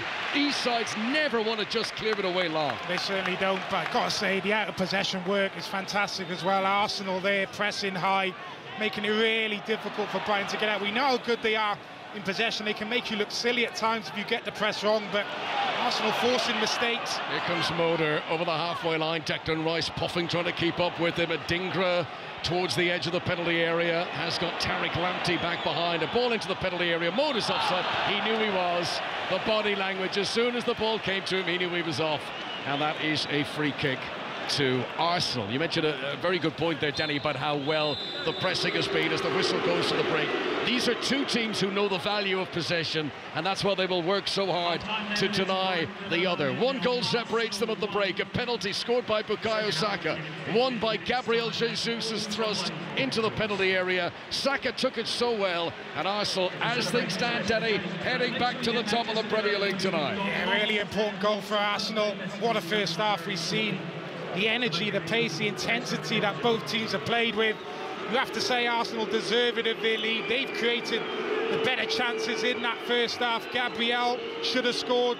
Jesus had a header. And then obviously the mistake from Lamptey, the foul on Jesus, and cool composure shown from the spot by Bukayo Saka. They've had their moments, Brighton. They've looked threatening when they've got around the 18-yard box of Arsenal's, but not enough end product. Arsenal going 1-0 up and thoroughly deserved. Boos for referee John Brooks as he makes his way down into the tunnel. That's been the big talking point. Lamptey, who got a touch of the ball, but then brought down Gabriel Jesus. Every penalty so hotly disputed these days. It is Brighton 0, Arsenal 1 at half-time. Second half on the way. Elsewhere in the Premier League today, Crystal Palace 2, Manchester City 4, Aston Villa 3, Brentford 3, Everton beat 10-man Burnley 1-0, Newcastle won 1-0 at Fulham, Luton came from a goal down to beat Bournemouth 2-1, and West Ham did the same as they won 2-1 at Molineux, with a controversial Max Kilman equaliser ruled out in the 99th minute by VAR. You'll hear from Gary O'Neill during half-time. Elsewhere, Ipswich and Leeds both lost in the Championship, so Leicester go top after they beat Birmingham, and Birmingham have now dropped into the bottom three because Huddersfield beat Millwall. Another side in the bottom three, Sheffield Wednesday, got a big win at QPR. Portsmouth have an 8-point lead at the top of League One after they beat Shrewsbury. Carlisle's relegation was confirmed today as they were beaten at Northampton. In League Two, Stockport stay top. Wrexham went second, MK Dons third, because Mansfield dropped to fourth out of the automatic promotion spots after losing 4-1 to Crawley, at home to Crawley as well. One promotion sorted in the Scottish League, and that's in Scottish League 2. Stenhousemuir will play in League 1 next season. European Champions Cup Rugby Union this weekend. Earlier on today, wins for Bulls over Lyon, Exeter over Bath, and La Rochelle against Stormers after they came from 13-0 down at half-time to win by 22 points to 21. And Saracens will need a second-half comeback as well. James Burridge. They will, because Bordeaux are 10 points to 0 up at half-time, Mark. It's taken a while for Bordeaux to get on the score sheet. 36 minutes, in fact. Garcia with a try in the corner. Maxime Lucu has knocked over 2 kicks at goal. All because Mara Itoje has been sent to the sin bin for 10 minutes. A deliberate knock-on when Bordeaux had a chance to score. They've actually had 3 tries ruled out. They have boss possession and territory. And in truth, Saracens have failed to fire a shot. Mark McCall's going to have to deliver a pretty seismic team talk if they're to get back in this contest. Bordeaux leading at half-time by 10 points to 0. Leinster against Leicester is an 8 o'clock kickoff in the same tournament. So during half-time at the Amex, you'll hear from Rob Edwards and Gary O'Neill, amongst others. First, Joe has the news, 26 minutes past 6. Listen on BBC Sounds. This is BBC Radio 5 Live. The British company Ambre is reporting that a vessel has been targeted off Yemen. It follows a number of attacks on cargo ships in the region by Houthis. More on this breaking news in the next bulletin. The Israeli army has recovered the body of a hostage in Gaza during an overnight operation.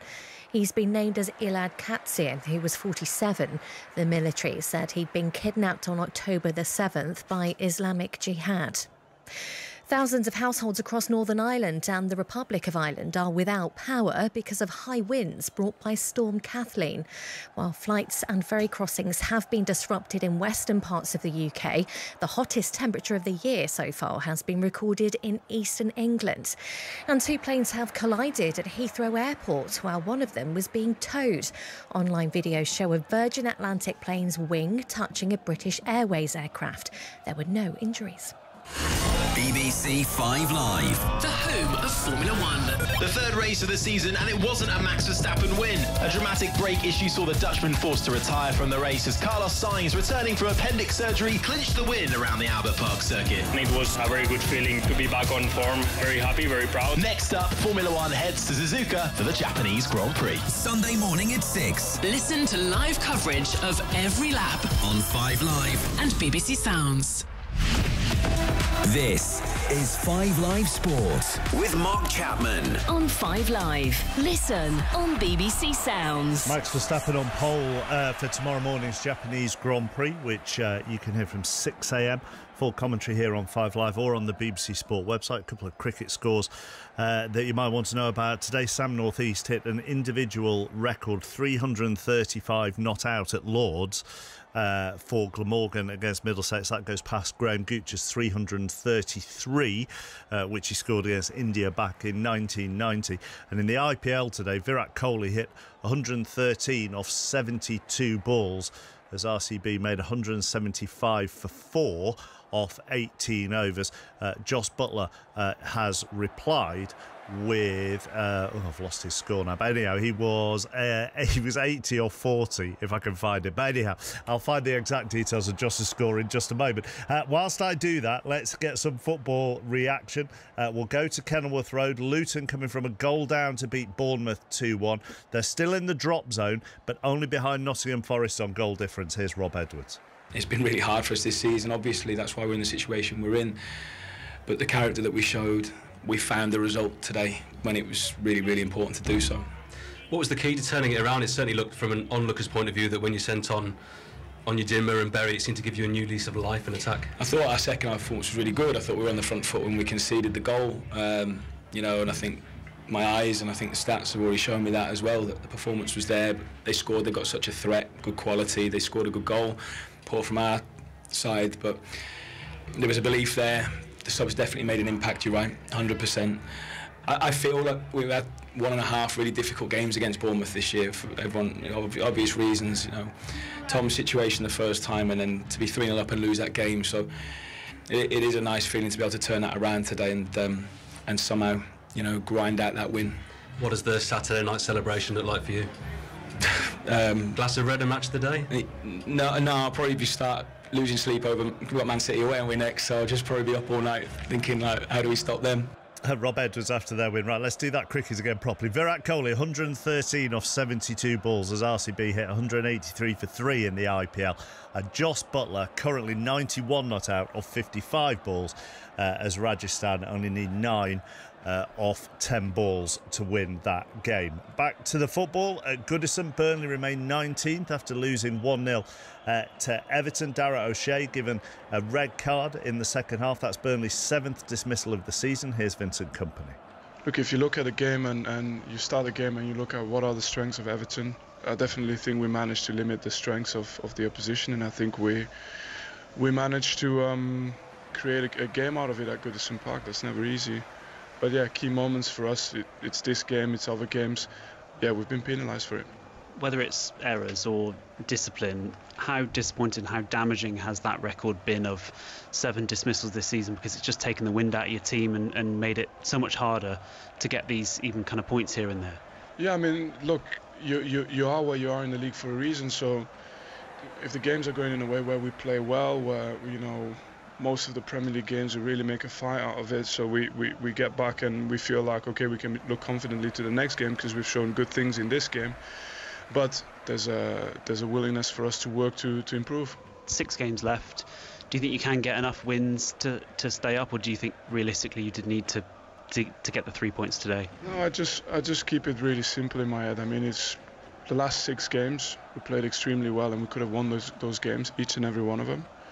And we didn't reward ourselves, so my hope is that in the next 6 games, whenever we play better than the opponent, that this is associated to a result, which is often the case. James Ward-Prowse got West Ham's winner direct from a corner in the 84th minute at Molineux as they won by 2-1. However, Wolves denied an equaliser in the 9th minute of stoppage time. Max Kilman with the header, but VAR and the referee brought it back, deeming that Tawanda Chiroa, the substitute, was offside and interfering with Lucas Fabianski. Here's Gary O'Neill. Terrible decision. Can't understand it at all. Spoke to David, and to be fair to David, he said the same. He said it's never ever offside. Fabianski the same. Didn't think it was offside. So yeah, crazy, really crazy that a Premier League referee can stand in front of a screen, having been sent to it, and get it so badly wrong. So the reason it's not offside, obviously he's stood in an offside position, but he's not impacted Fabianski being able to dive or move. He's not impacted his line of vision, because if you watch the side-on footage, Fabianski can clearly see the ball over Tawanda's head. So I don't know how he can be interfering. Fabianski is getting nowhere near that header, no matter if there's no one there, someone there. So I think it's a really, really bad decision, and I don't understand how he reaches it. Have you had any explanation from any of the officials, and is there any way that you can understand how they would have come to that conclusion? If your knowledge of the game is really, really bad, you can come to that conclusion. But apart from that, I have no explanation for it. No, and I haven't got an explanation from them, and it won't help us. You can see how the players sort of feel about it. The players spoke earlier in the season around not feeling respected by the officials because of the number of decisions that went against us, and today again, having, you know, when we're as short as we are and we're having to fight and dig as much as we are, to suffer that decision at that stage of the game was tough for the players to take. Mark Scott with the questions to Gary O'Neill. You can see it for yourself. Match of the day, 10:30 tonight on BBC One.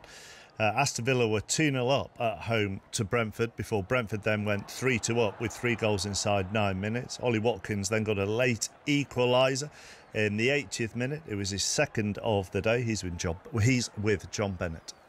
Ollie, must be mixed feelings for you because 2 goals, but after being 2-0 up, it must feel like points dropped. How would you sum up the game? Frustrating. You know, we just lack that kind of big team mentality where they kill games off, which is really disappointing. Obviously, I'm not belittling my team. I'm part of it, but I feel like we need to somehow figure out when we're 2-0 up how to just shut up shop and stop them from creating chances. Yeah, it's really disappointing. But 2 more goals for you. What a season you are having, back from injury. You must be absolutely thrilled with the way it's going this season for you. Yeah, it seems like it's dropping for me. It's just my luck that the first one went over the line. You know, when you're having a drought or something like that, normally they don't go for you. But yeah, it's felt nicely for me. I'm happy about that. I'm happy to be contributing to the team, scoring, trying to do the best I can. But, you know, when I'm not scoring, I'm still trying to bring other people into play and cause nightmare for the defenders. So, yeah, I'm really enjoying my football. Still a lot of football to be played. You know, we want to be getting in the Champions League spot. That's what we're playing for. So, yeah, 6 more games to go and a lot of football to be played.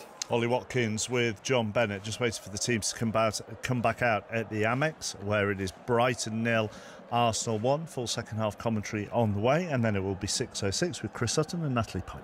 Hello. Hello. Hello. Very much looking forward to it. Chris will be here. He's currently travelling. He's been at Ipswich versus Norwich today. So he's going to want to talk about that, I'm absolutely sure. So loads happening today. If you would like to call us, book your call in right now. It's 08085 909 693. Everton fans, Luton fans, big wins today. How hopeful are you of staying up? What did you make of the games today? Or want to speak to you? Wolves fans, Gary O'Neill there, sounding very, very cross. A terrible decision. Do you agree with him? And also Villa and Brentford fans, what a game today. And also very busy day in the Championship. Leicester fans, you must be feeling a lot better now. And also I want to speak to Leeds and Ipswich fans. What an exciting end to this Championship season we are having. So book your call in with myself and with Chris Sutton now. It's 08085 909 693. Ipswich fans may want to respond to Chris's tweet. Superb result for Norwich City, who thoroughly deserved to win. Ipswich choke again in the derby. Chris's words, not ours. He's a wind-up merchant. And I'm guessing he'll be on his way to Ibrox as well for Rangers against Celtic tomorrow. It's like a God, if Celtic win that, he's going to be unbearable on Monday night. Thank you very much, Natalie. 08085 909 693. Teams coming back out at the Amex. Arsenal are a goal to the good, Danny and Connor. Yes, thanks very much, Mark. We are getting ready to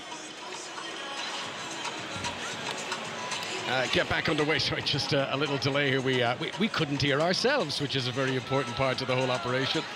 We're getting ready to welcome the teams back out onto the field at the Amex. Arsenal, who've got the lead, and that normally means one thing, because whenever this season Arsenal have been in front at half-time in the Premier League, they have always gone on to win it. You've got to go back 2 years for the last time that Arsenal were ahead of the break in a Premier League match but did not win the match. A lot of talk over half-time, Danny Capitan, about the decisive penalty of those first 45 minutes and whether Gabriel Jesus was indeed fouled by Tariq Lamptey, because Lamptey clearly does get a touch of the ball first, then makes the connection. It's a tricky one, and it's almost split. I mean, we've met people who are adamant both ways. What's your view on it now, having seen it a few more times? Well, I think it's you could say maybe it's a modern day penalty. I don't know, as you were saying on the commentary in the first half there, Connor, maybe back in the day, you win the ball, get the ball slightly first there, and you maybe get away with that. But you can see Lamptey there, he makes his mind up almost straight away. He sees Jesus get the ball after his touch. He's thinking, right, I'm going to go and hit him and try and win the ball, almost catch him off guard. Jesus is ready for it. He cuts inside. There is a slight touch, I think, on his left boot, and then the contact comes in and he kind of takes him out. So I'd probably be a little bit disappointed. Maybe I'm part of the defenders union. I don't know, trying to defend Lamptey there, but I think he's just got to stand up there and make it difficult for him. The minute you kind of lunge in, if you're not sure, if you can't clearly win the ball, then you're always going to run the risk of giving a penalty away. And I'm still not too sure, Connor. I don't know what you think. It's one of those. A few years ago, the defender would have pointed at the ball. I got the ball. Yeah. I got the ball. But that's not the rule anymore. You can get the ball and still give away a penalty. Anyway, it has been given. It does stand. It is a goal that, at the moment, has Arsenal back on top of the Premier League again. This is the 20th time this season that the lead in the Premier League has switched, assuming they hold on for this, as a shot from Enciso to the edge of the area that goes through to David Raya, who makes the save. First chance of the second period, and it's for Brighton, how they would like to lay down a good marker now at the start of this second period. No changes in personnel, by the way, over the break. Same starting 11s that begun the game. I'll give you a full rundown of them once we get a break in play. Raya's clearance up towards Declan Rice. Jumping with him is the energetic Baleba. Baleba, another one of these very confident youngsters in the Brighton team. You sort of have to check that he only turned 20 in January, but he's a physical presence in that midfield, and he jumped with Declan Rice there and challenged for the ball well. So Verbruggen is the Brighton goalkeeper. Back four of Lamptey, Van Hecke, Dunk and Estupiñán, the two fullbacks coming into the team as changes from midweek. Then it's Enciso and Adringa either side of Baleba and Moder in midfield. Pascal Gross in there too, with Welbeck as the central striker. Gabriel Jesus hoping to get a corner here. Lamptey, has he been able to keep it in play? No. Referee says it had gone out before Lamptey brought it back in again. So 90 seconds into the second period, Arsenal their first attacking set piece of the second half. It's going to be interesting to see if both teams can kind of keep up the pace of that first half. It really was played at high intensity. If it does maybe slow down the game or does open up, who will that better serve of the two teams? I'm not too sure. Maybe Arsenal, who are 1-0 in front. Brighton, they'll continue to play the same way, try and get a bit more end product this second half to try and get back into this game.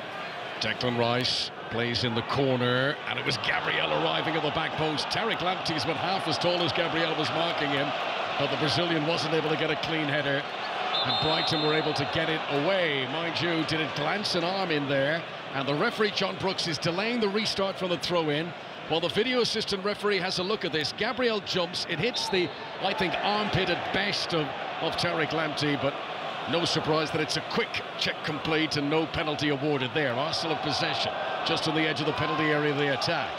Saliba, silver boots, has a look up, who's around, gives it to the right-hand side to Kai Havertz. To the byline he goes, Enciso's with him. Havertz floats it in. Gabriel Jesus hits just wide. Brilliant cross, brilliant leap from Gabriel Jesus. And he nearly found the back of the net with a header. That's flowing football from Arsenal. Yeah, not the easiest of chances, but he should hit the target. Brilliant pick out from Havertz. He just floats it up to that far post. He gets the mismatch. Jesus up against Lamptey, gets above him, wins the header, but can't direct it on target.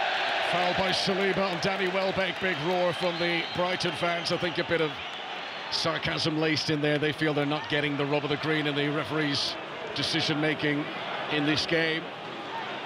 You know, if you were to be critical of Arsenal, it's been the quality of their finishing tonight. They scored from a penalty. Otherwise, they've not been able to get enough on target. Here comes Havertz into the penalty area, hits the deck. It was a shoulder charge from Baleba. It's no penalty. It is play on as Verbruggen has it in his hands. The Arsenal team, by the way, Raya the goalkeeper, back four, White, Saliba, Gabriel and Zinchenko. Midfield three, Odegaard, Jorginho and Rice. Front three, Saka, Havertz and Gabriel Jesus. Danny Gabardon's alongside me. And there's a mistake at the back. Van Hecke just about recovers because Kai Havertz was almost in. Yeah, they're doing a good job, Arsenal, with that press. We saw moments in the first half, where they pressed high, really aggressive, and Brighton just losing the ball in dangerous areas. They'll have to be better this second half if they're going to continue to play that way, which they will. Need to find a way of being a bit more assured in possession and looking to break through that Arsenal kind of midfield line. But Arsenal doing a really good job up until this point and making it difficult. 6:06 to come with Natalie Pike and Chris Sutton tonight. Once the live football has come to an end here on 5 Live. And Siso here plays the ball forward with Zinchenko, has missed on the edge of the area. And Adrinka was arriving, and Zinchenko, who should have cleared that away, has had to put it out for a corner. Well, he looks bemused to the referee, but it was his own hesitation there. Alexander Zinchenko, where there should have been no problem. Now Arsenal have to defend a corner. Yeah, it's a ball played inside him. He's trying to control it with his right foot, Zinchenko. He misses it completely. And Dingo gets in behind him, forces the corner. Silly mistake, really. Should have dealt with that better. Pascal Gross to take the corner kick. Arsenal with everyone back inside the penalty area to defend it. 5 minutes played in the second period. 1-0 Arsenal. Header one at the front post by Gabriel. Comes to Estupinian, who tried to hit it full on the volley. Then he lashes it again the second time. Tell you, it was a good strike, but it just veered away from the target. Purvis Estupinian, I saw him score a great goal. I think it was against Tottenham here in December when he lashed it from distance. Now this is ridiculous. So Ben White has come over and said something to Estupinian there. Estupinian has raised his hand and he's pushed it in. No big force or anything, but he's just laid his hand on the chest of Ben White, and Ben White has gone down as if he's been hit by a truck, and he hits the ground, and that is way over dramatic from Ben White, trying to infuse a situation where there was nothing there. Estupinian had nudged into him as he run back, and then he just goes down as if he's been punched. That's not impressive, I don't think, from Ben White. Yeah, well, how often do we see it happen these days, Conor, with players trying to get the opposition player sent off? He's just jogging back into position. Maybe something got said slightly before that as he got that shot away, and they kind of shoulder barge each other initially, and then his left arm kind of comes out of Estupinian, and it's nothing really, and it's almost 3 or 4 seconds then before Ben White decides to go down as well. Shocking, really. Yeah, Ben White, that's what made it worse, was the delay. And he's, oh, I think I'll go down here, and it made it embarrassing actually for Ben White, who's had a very good game. He's not covered himself in glory there. Now Gabriel's attempt to cross it away, blocked by Moder. Brighton's high press continues to make life difficult for us. It's been great the times when Arsenal can break through it, but there have been many times when Arsenal haven't been able to break through this Brighton press, and Zinchenko doesn't take any chances here. You rarely see that from an Arsenal player at the back, but he's just lumped it forward, long ball up towards the halfway line. Odegaard gets it down on the deck. Boos for Ben White after that bit of play acting a moment ago. Rice will give it over to Gabriel Jesus, just outside the penalty area, left wing for Arsenal. Odegaard's made a darting run in the middle. Gabriel Jesus unable to find him, and now Enciso comes away with possession, but runs into Jorginho.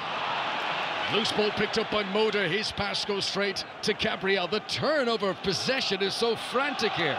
Brilliant from Arsenal there, though, just to stifle that counter-attack. Brighton winning the ball back on the edge of the 8-yard box and looking to counter quickly, but Gabriel just reading where that pass was going to go, steps in. Brighton 0, Arsenal 1. Arsenal going to the top of the table if they get the win here. Liverpool would be able to overtake them if they win at Old Trafford tomorrow. It's a 3:30 kickoff, and you can listen to the full game live here on 5 Live from the BBC.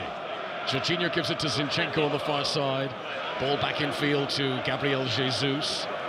He comes over the halfway line now, scanning the horizon, looking for options, plays a cam ball to Ben White. You'll tell by the boos. White gives it up to Bukayo Saka, scorer of Arsenal's goal here. Estupinian goes in field with him, and that's created space in the left-back position for Brighton for Kai Havertz to step into the penalty area. White's outside him. Havertz back to Martin Odegaard. Brighton need to get tight, and it just clips the crossbar on the way through. Fingertipped onto the crossbar by Verbruggen.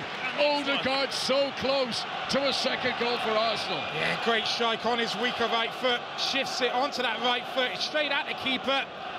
But it looks like it's dipping, it's moving a little bit, and that right arm goes up. It's a really good save. Rapid movement from Odegaard to push it into space and to pull the trigger all in one motion. And Verbruggen, who's been beaten from the penalty spot but has dealt with everything else that's been thrown at him today. Arsenal lead by a goal to 0. 14 minutes played in the second half. In fact, sorry, I'm going to do that again. 9 minutes played in the second half. Saka going to take the corner. Odegaard available short, and it is played short. Odegaard back to Saka, to the edge of the box to Zinchenko. Scoops it for Saka, in the box, can he control? Pulls it in low, Gabriel Jesus turns and shoots it away by Pascal Gross. Arsenal are banging on the door for a second. They certainly are. They look vulnerable, Brighton. Set piece they don't clear, really difficult to clear their 18-yard box, Brighton. It's a strike that gets blocked, and eventually Brighton able to clear, but as you say, Connor, knocking on the door, Arsenal trying to get this all-important second goal. Gabriel at the back for Arsenal. Declan Rice in a left-back position, plays it into the midfield. Gabriel Jesus sold to dummy, hoping it would run through to Havertz, but Brighton regained possession. Then Enciso gives it away. Dunk wins it back. Just one team to the other, winning the ball off each other constantly. Enciso with tricky footwork. White fouls him, free kick Brighton. Big roar from the Brighton fans, who are not happy with Ben White anyway in this second half. And it's a free kick that's outside shooting distance, but still a good attacking platform. Brighton 0, Arsenal 1. Yeah, great feat, Enciso. He's got 3 or 4 Arsenal players around him, and he somehow twists, turns, goes past Jorginho, draws the foul. The ball changing hands there quickly on 2 or 3 occasions, but really good feat there from Enciso to draw the foul, because he had lots of players around him and limited options. Fans of Manchester City and Liverpool listening our way will be urgent, praying for Brighton to get an equaliser here. Stupinian touches it for Pascal Gross. Not your usual free kick routine. They give it to Enciso on the left-hand side. Arsenal haven't stepped out. Enciso to the byline, tries to go around Saka. Saka challenges him out for a corner. Corner to Brighton as they continue to try and win momentum in this game. I'll give it straight back to Enciso. I thought the ball might get whipped in directly, but they worked that 1v1 with Saka. Enciso, I just thought he created half a yard to cross the ball on his left foot. Elected to take an extra touch, trying to drive fully past Saka, who gets back with defensive work. Brighton forcing the corner. Entertaining game of the Amex. You feel anything could happen at any moment. Arsenal have had a lot of big chances, but they haven't been able to add to Bukayo Saka's successful penalty.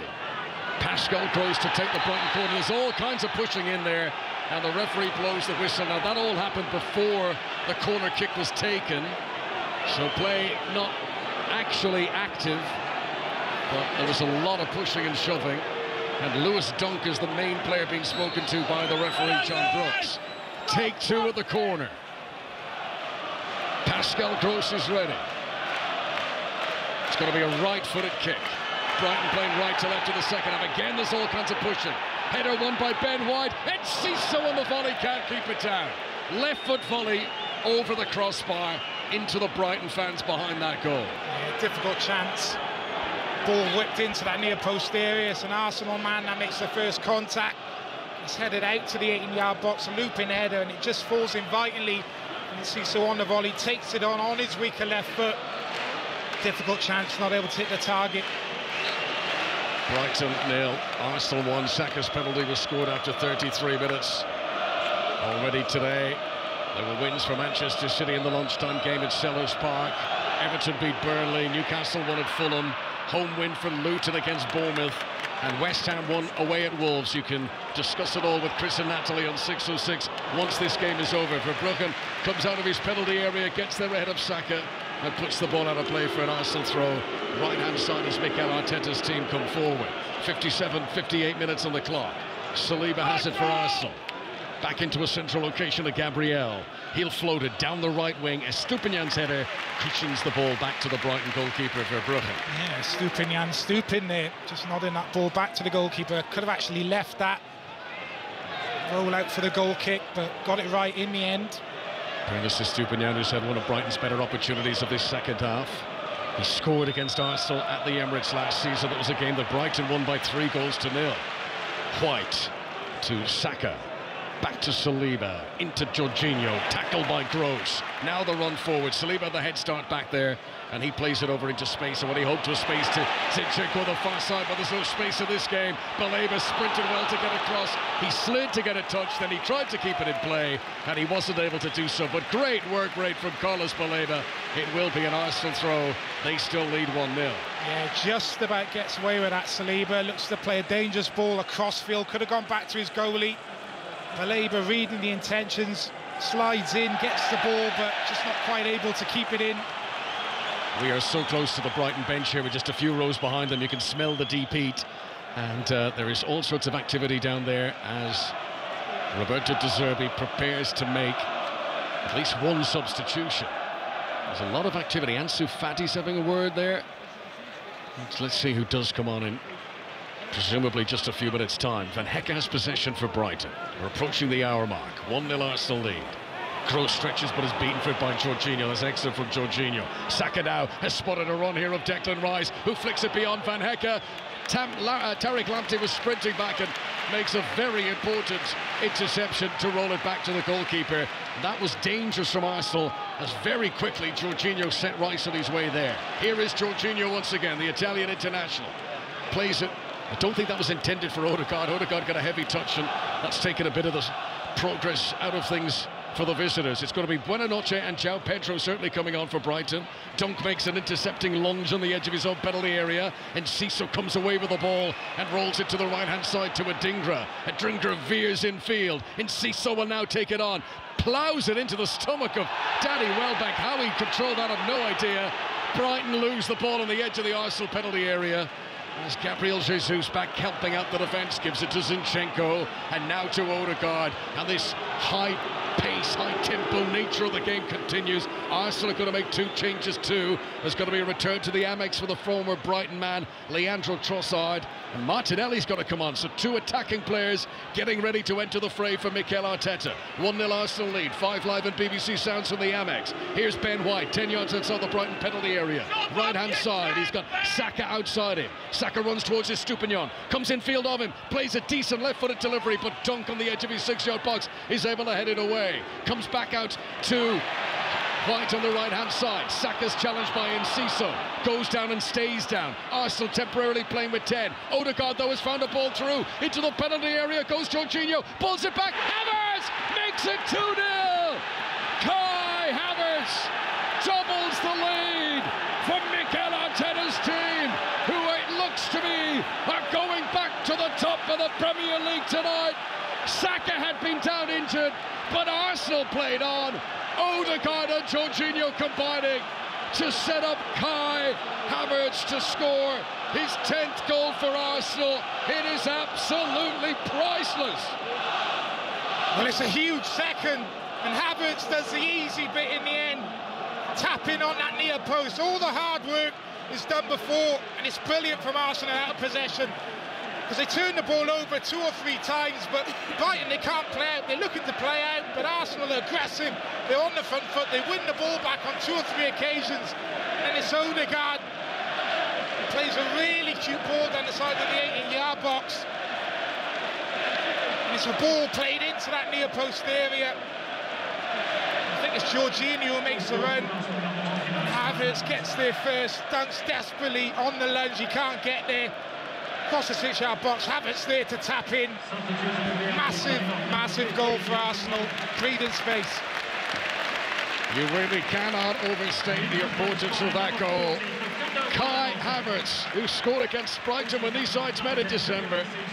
But that goal really sums up Arsenal's season for me. The intricate little passes, the movement, the element of surprise. You would have expected Jorginho to pop up there, breaking into the penalty area. And then to the byline, pulling it back, and arriving right on cue was Kai Havertz to make it Brighton 0, Arsenal 2, as this title race it's no longer simmering, it is bubbling. Arsenal, if it stays like this, go top tonight. Liverpool could replace them tomorrow. Manchester City winning today to remain on the coattails for now. Substitutions have been made. Martinelli and Trossard on, and it's like for like with Saka and Gabriel Jesus making way. And Brighton also made their double substitution as well. I'll tell you about that in a moment, but let's just discuss this Arsenal change, the 2 wide men, Danny. Yeah, well, no surprises really. It has been in a really intense game. Arsenal obviously got a big Champions League game coming up. They were actually getting stripped, the 2 substitutes, before that second goal went in, but have so much kind of quality, good depth from the bench now, Arsenal. But we can talk about how good they are in possession, but one of the biggest improvements of this Arsenal team over the last season or so is the work they kind of do off the ball, that high press, and that's where that second goal comes from. Yes, brilliant from Odegaard, we see him do that every week, but the work they do off the ball to win the ball back, to make it so difficult for Brighton to kind of play out, that's where the second goal comes from. The changes for Brighton: João Pedro has come on in place of Jakob Moder, and Facundo Buonanotte has come on in place of Julio Enciso. So it's a change of formation. Brighton are going to put 2 up top now, with João Pedro coming on to join Danny Welbeck. Here is João Pedro, number 9 on his back, looking fit and fast, looking fresh. Rolls it out to the right-hand side to Tariq Lamptey for Brighton. Task doubly difficult now for Roberto De Zerbi's team. 1-0, there's always a chance of the Premier League. 2-0, much more difficult. Here is Buonanotte involved for the first time, but he gives it away on the edge of the Arsenal penalty area. Odegaard is careful in possession. Gives the ball to Trossard. A few boos for Leandro Trossard from the Brighton fans who used to cheer him, and they do cheer here. They jeer him really because he slipped, and that's why they cheered as Brighton regained possession. Yeah, proper centre-forwards goal, that as well, from Havertz. He's done a lot of different things in this game, you know, dropping into midfield areas. We've seen him kind of pop up in wide areas, but then he gets in that goal-scoring position. When Jorginho gets inside the 18-yard box, that's what he wants to see, an easy kind of pick out. He's in the right area. It's a simple tapping in the end, but it's a really difficult player to play against, Havertz. So many facets to his game. He's got that link play, the hold-up play. As I say, he's got that freedom to kind of drift into wide areas. A difficult player to kind of pin down. People wondered last season what did Arsenal need, and I think there was universal acceptance that Declan Rice was exactly what they needed. They needed that energy and drive in midfield, and everyone said Arsenal need a striker. I don't think everyone was convinced when they first heard it that Kai Havertz was going to be the man to win the league for Arsenal. But, you know, he has been contributing to... It's now 8 goals in his last 8 Premier League games between scoring and assists. And he is such an important part of how Mikel Arteta's team plays. João Pedro tries to get into the penalty area for Brighton. He's got a Dingra available outside him on the left. Then he slips João Pedro as he comes back to him. He's done well to get back up into his feet. He's up against his fellow Brazilian Martinelli, and Martinelli shields and shepherds him 10 yards further back outside the Arsenal penalty area. The Amex Stadium, 5 Live and BBC Sounds. This is the 5:30 Premier League kickoff this Saturday in April as Brighton trail 2-0 to title-chasing Arsenal. Carlos Baleba has possession 15 yards outside the Arsenal penalty area. Dingra tries a back heel. It comes off the shins of Saliba, and it goes out for a throw into Brighton. There's no time to waste as Pascal Gross takes it already. Baleba. Body language from Brighton is still good despite the 2-0 deficit. Estupiñán plays a low ball into Buonanotte. Poor first touch. Welbeck tries to make the most of it, and it's cleared away by Gabriel. Danny. Yeah, well, they will continue to play the same way, Brighton.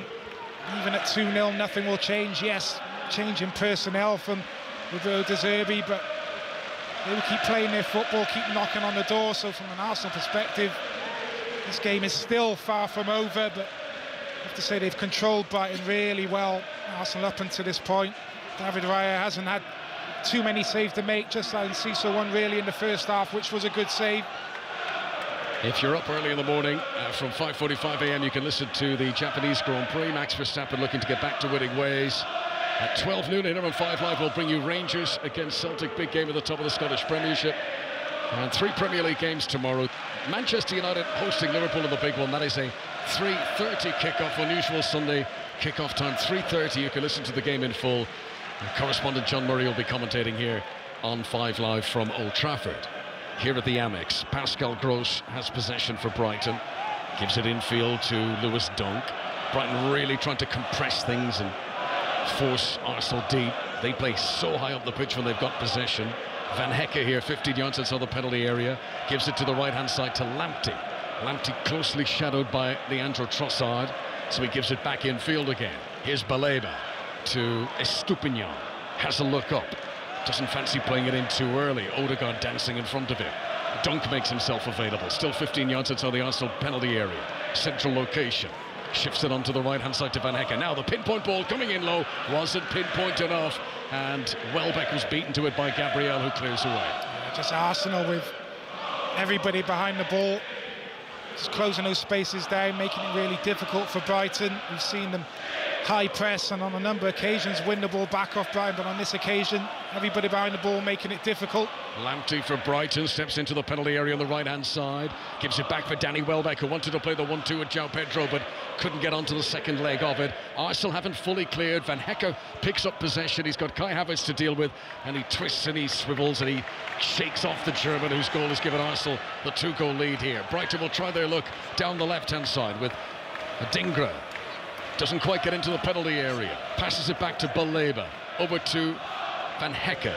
Infield to Dunk again. Similar patterns from Brighton. They're hoping they could tease open an opportunity. As Stupinian tries to cross it, it hits the upper body of Martinelli. Brighton hold on to possession, and they remain in the Arsenal final third.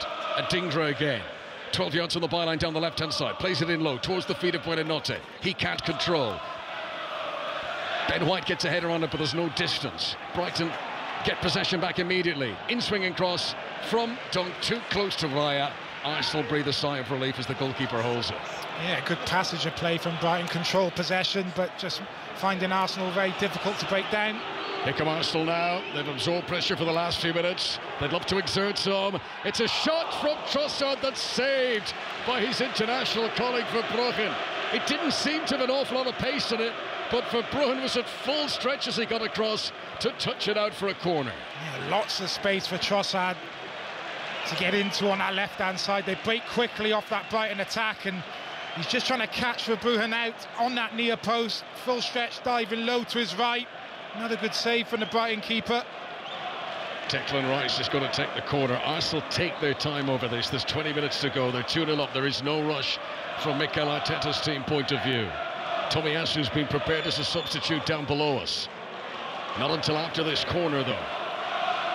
Arsenal, who love to drag players right to the extremity of the penalty area, far side from where the corner is taken. And then they burst in, Havertz and Gabriel, and it's a header for Gabriel. That works time and time again. Too many bodies in the way, though, and it's blocked. Saliba picks it up offside, though, as he got it the second time. And that is a free kick to Brighton. You know, it's remarkable. You know exactly what Arsenal are going to do with those corner kicks, but knowing what they're going to do and stopping them doing it are two very different things. It looks like something that they've worked on. Gabriel just lurking on that far post, trying to find a mismatch. We saw it in the first half against Pascal Gross. That could have been a possible penalty. Another one against Lamptey. Normally you see Arsenal where they have 3, 4, 5 bodies lined up on the far post, and they all tend to run towards the near post, but they've not really done that one today, so it looks like one worked off the training ground where they're just trying to isolate Gabriel on the far post against a smaller man. Takahiro Tomiyasu, the Japanese international, comes on in place of Alexander Zinchenko. Fullback for fullback, as Arsenal look to see this through. At the start of today, Arsenal were second in the Premier League behind Liverpool. Manchester City won at Selhurst Park earlier on, so City moved above Arsenal into second. Now, Arsenal on the verge of going back to top spot again. Liverpool could be at the summit of the table by tea time tomorrow if they win at Old Trafford. I mean, we talk about tight title races, but this has been way for thin. Free kick to Brighton for a foul on Estupinian. Gross gives it back to Dunk. Dunk plays it forward, and that's a rare long ball for Brighton, and Welbeck had anticipated it. He's got a Dingra in field of him. Corner angle the penalty area for Welbeck. He gives it to João Pedro, who couldn't hold on to it with his first touch, and then that's a foul. Pascal Gross has cleaned out Leandro Trossard. Free kick to Arsenal on the edge of their penalty area. You see how quickly Arsenal get bodies back there. Really good ball played over the top, releasing Welbeck. He cuts in off this left-hand side. He looks to play a square ball to Pedro. By the time he's touched it, you know, there's 5, 6, 7 Arsenal bodies back. Fantastic intensity, recovery runs to kind of get back in, and again, Brighton attack comes to nothing. If it stays like this, Arsenal will have taken 31 points from the last 33 available to them.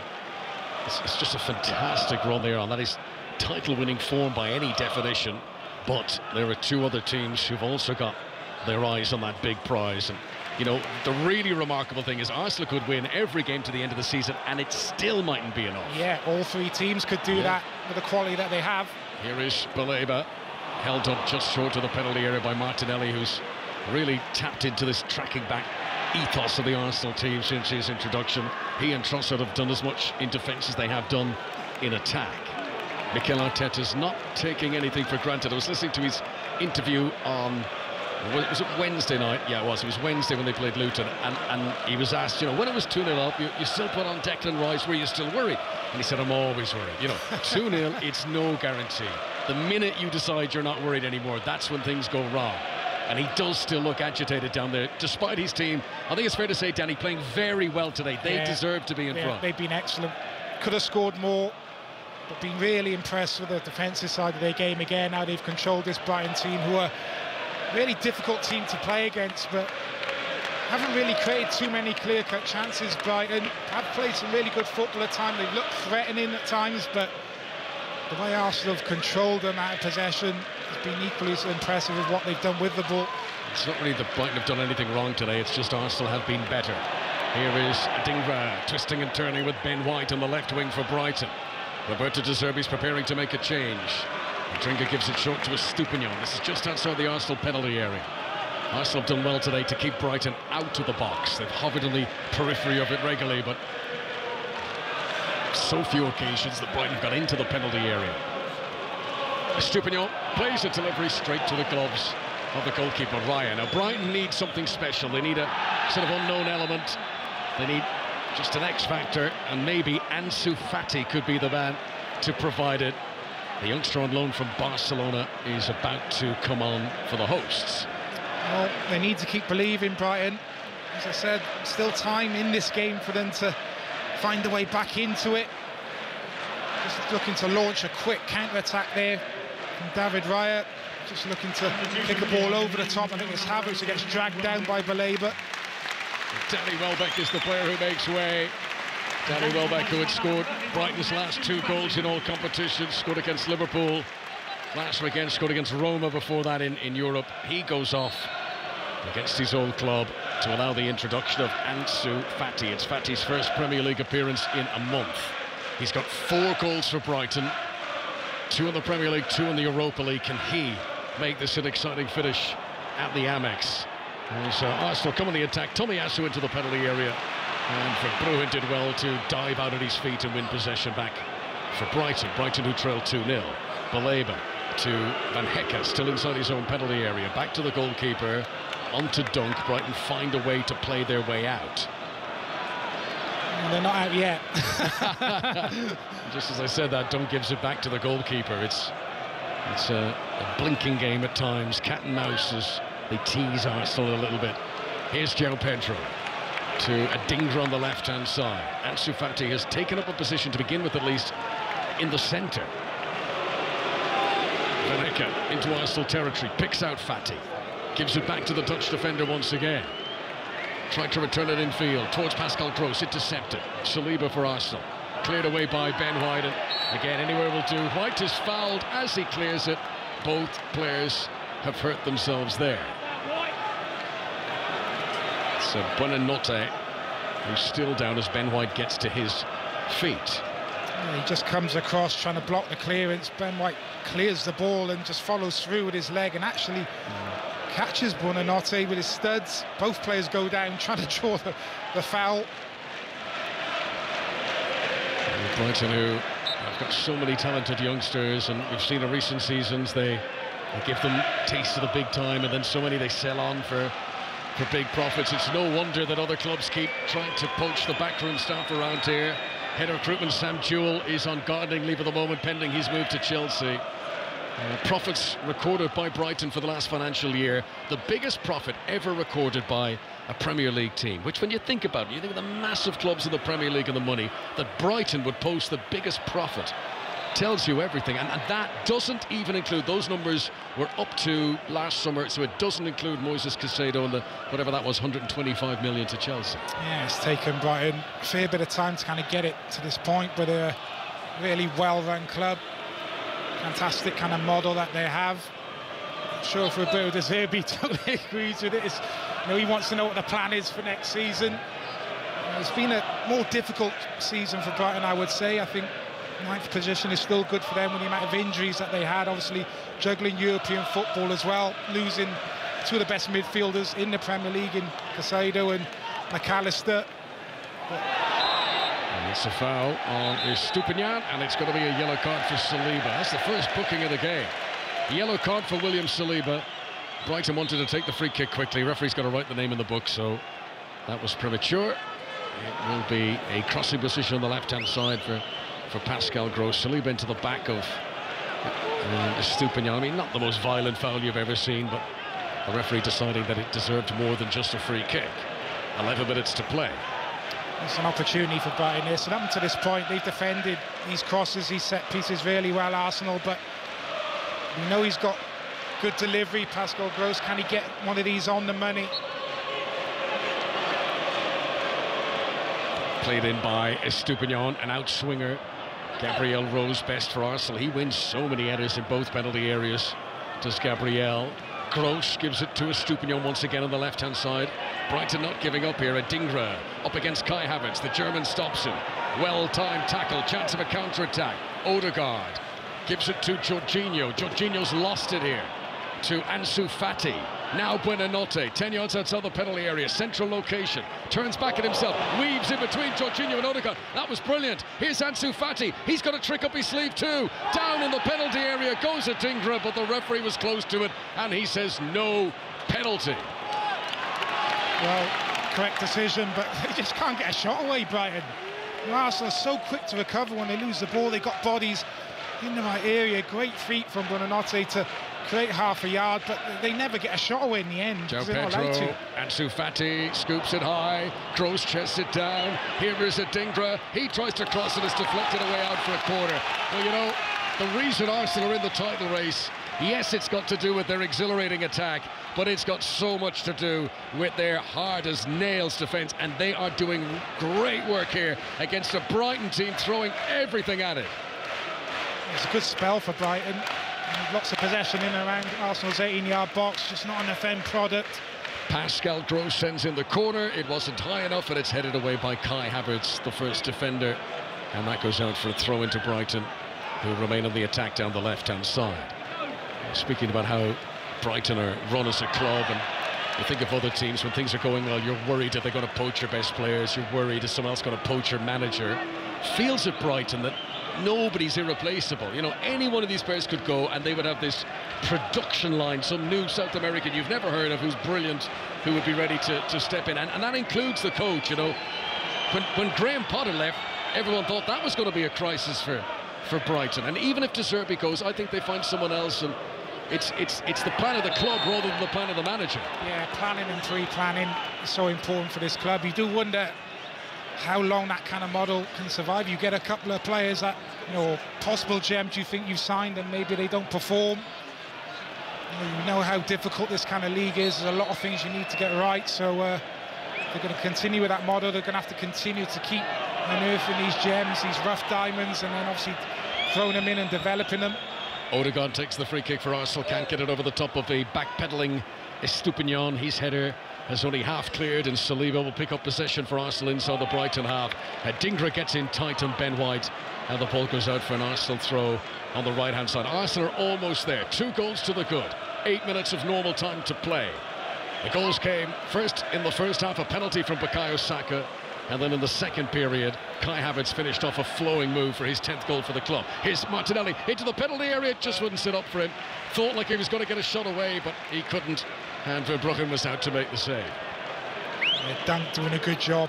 Just tracked the runner, Martinelli, got himself kind of goal side, used his body just to usher that back to the goalkeeper, but Arsenal still pushing as well for a 3rd goal. Brighton of Albion 0, Arsenal 2. Estupinian feeds it into João Pedro. Manchester United against Liverpool commentary to come tomorrow afternoon on 5 Live. João Pedro hit the deck there. The referee says no foul. Brighton throw. Pascal Gross, who's been the creative hub for Roberto De Zerbi this season. First Brighton player to ever get into double figures for Premier League assists in a campaign. Estupinian challenged by Ben White. João Pedro picks it up. Gross again. Brighton back near the halfway line. Lewis Dunk looks up for options. Gives it short to Pascal Gross. Arsenal just need to keep it tight now. Just need to see this through. Big games to come, of course. Bayern Munich in the Champions League on Tuesday. Bayern who've knocked Arsenal out of Europe 3 times in the last few years. Next weekend, back in the Premier League, it's Aston Villa at the Emirates for Arsenal. That won't be an easy game. Estupiñán comes forward for Brighton here. He's got Adingra in a left-wing position. He'll play it back to Lewis Dunk. Arsenal really defending their penalty area now. Stretched out from one edge of it to the other. As a cross comes in from Buonanotte, and Adingra will do really well to keep that in. He does keep it in, but he can't hold on to the ball. And Martinelli clears away. And a different tactic now from Arsenal. Look at Mikel Arteta. Stay. We do not need to come and press. You stay back there. He doesn't want the defence to push out him. Now they just got all their men behind the ball, just trying to protect the 2-0 lead. So we saw them pressing high for most of this game and having a lot of joy with that, but just switching things tactically now with them having the 2-goal advantage, just dropping deeper, making it difficult for Brighton to find any space. 5 live from the BBC, back heel by the corner flag from Martinelli. White clears it away, and again, anywhere will do, just get it down the other end.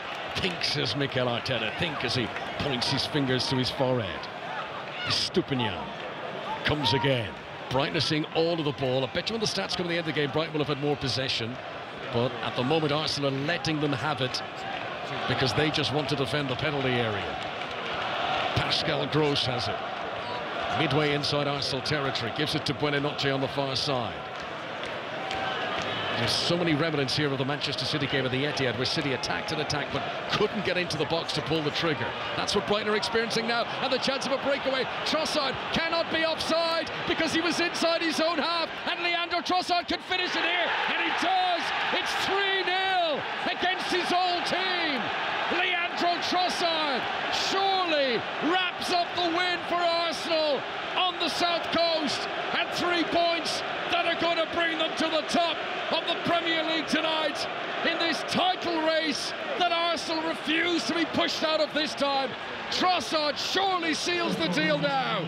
Brighton 0, Arsenal 3, that's that. It certainly is, Connor, the icing on the cake for Arsenal. It's been a brilliant performance from them, it really has. And again, the goal coming from Brighton, giving the ball away in the central area. Trossard runs from his own half, he gets played in. He's got a lot of time to think about this finish, lots of different things going through his mind, I'm sure. Havertz plays him in, he's over the halfway line, in on the goalie. It's fantastic composure. Little ding over the goalkeeper. Verbruggen goes down. What a brilliant moment of quality that is from Trossard. And that is the icing on the cake, as I say. Brilliant, brilliant performance from Arsenal. Leandro Trossard, who scored 4 Brighton against Arsenal 2 seasons ago.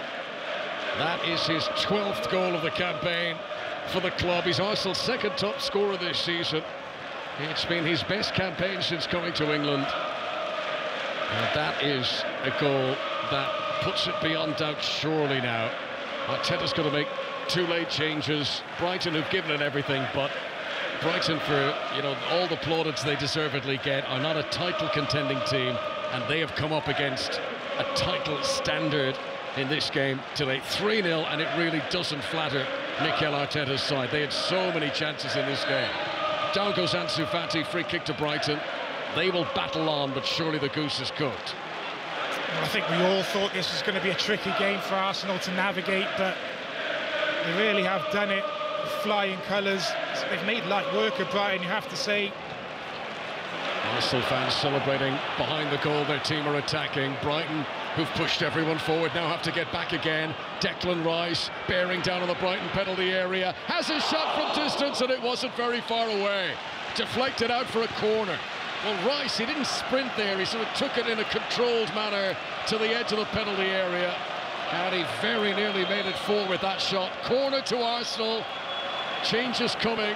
Odegaard is going to be given a rest here.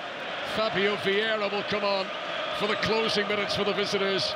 And Eddie Nketiah, who scored against Brighton in this fixture last season, He's going to get a run too, replacing Kai Havertz. 3-0 Arsenal. Yeah, great for Mikel Arteta to have this kind of luxury, able to kind of rest key players for that important Champions League game against Bayern coming up. But what a performance from this Arsenal team. As I said, a lot of people thinking this would be a tricky game for them. There's tricky games to come for them after this. Out of the 3 teams up there, they've probably got the more difficult of the run-ins, but playing like this, you know, they're the team out with a 3, I think, least likely to drop points. Arsenal fans behind that goal, their team attack, and delirium. How much fun it must be to be an Arsenal fan at the moment. Still in the Champions League, of course, as well. They have had to wait a long, long time for one of the big trophies to get back in their trophy cabinet. Could this be the year? Havertz in swinging corner. Gabriel again at the back post. And it's saved, I think, onto the woodwork. Ball eventually ricochets down, still in play for Martinelli. Gabriel has won almost every corner that Arsenal have had today. Yeah, Brighton allowing that to happen again. Lamptey up against Gabriel. Here's Martinelli into the penalty area. Great turn of direction. Then he tries to put it on a plate for little Eddie Nketiah, who couldn't spring high enough. He did get his head to it, but he couldn't power it downwards. And Nketiah's header goes over the top. But Arsenal just thoroughly enjoying themselves now. Yeah, thirsty for more goals, and goal difference might be a factor come end of the season. It's very healthy for Arsenal at the minute. Another 3 today. A superb performance from them. As I said, both sides of the game, not just what they've done with the ball, the work rate kind of out of possession as well, how difficult they've made it for Brighton. That's been the platform for the win. Estupinian to Simon Adingra. We've gone into stoppages at the end of the game. 5 minutes to be added on. Adingra loses his balance in the penalty area. Challenged by Saliba. Ball goes out for a corner. Corner to Brighton, but so many of their supporters have already made their way towards the exit. And Brighton, who rightly get a lot of praise, who are very good to watch, who've contributed massively to making this such an entertaining game, but they have been picked off by superior opposition in this game at the Amex this evening. Corner's going to be taken by Pascal Gross. Again, that one-step run-up that he does, and he doesn't get enough height on it.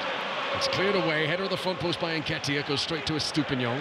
Back out to Pascal Gross, who had taken the corner. He returns it to Estupinian to the byline. Flashes in a decent cross. Controlled by João Pedro. And his shot is deflected away by Gabriel. And look at these scenes. And, Arsenal, some people do mock and laugh with them, saying that they over-celebrate at times.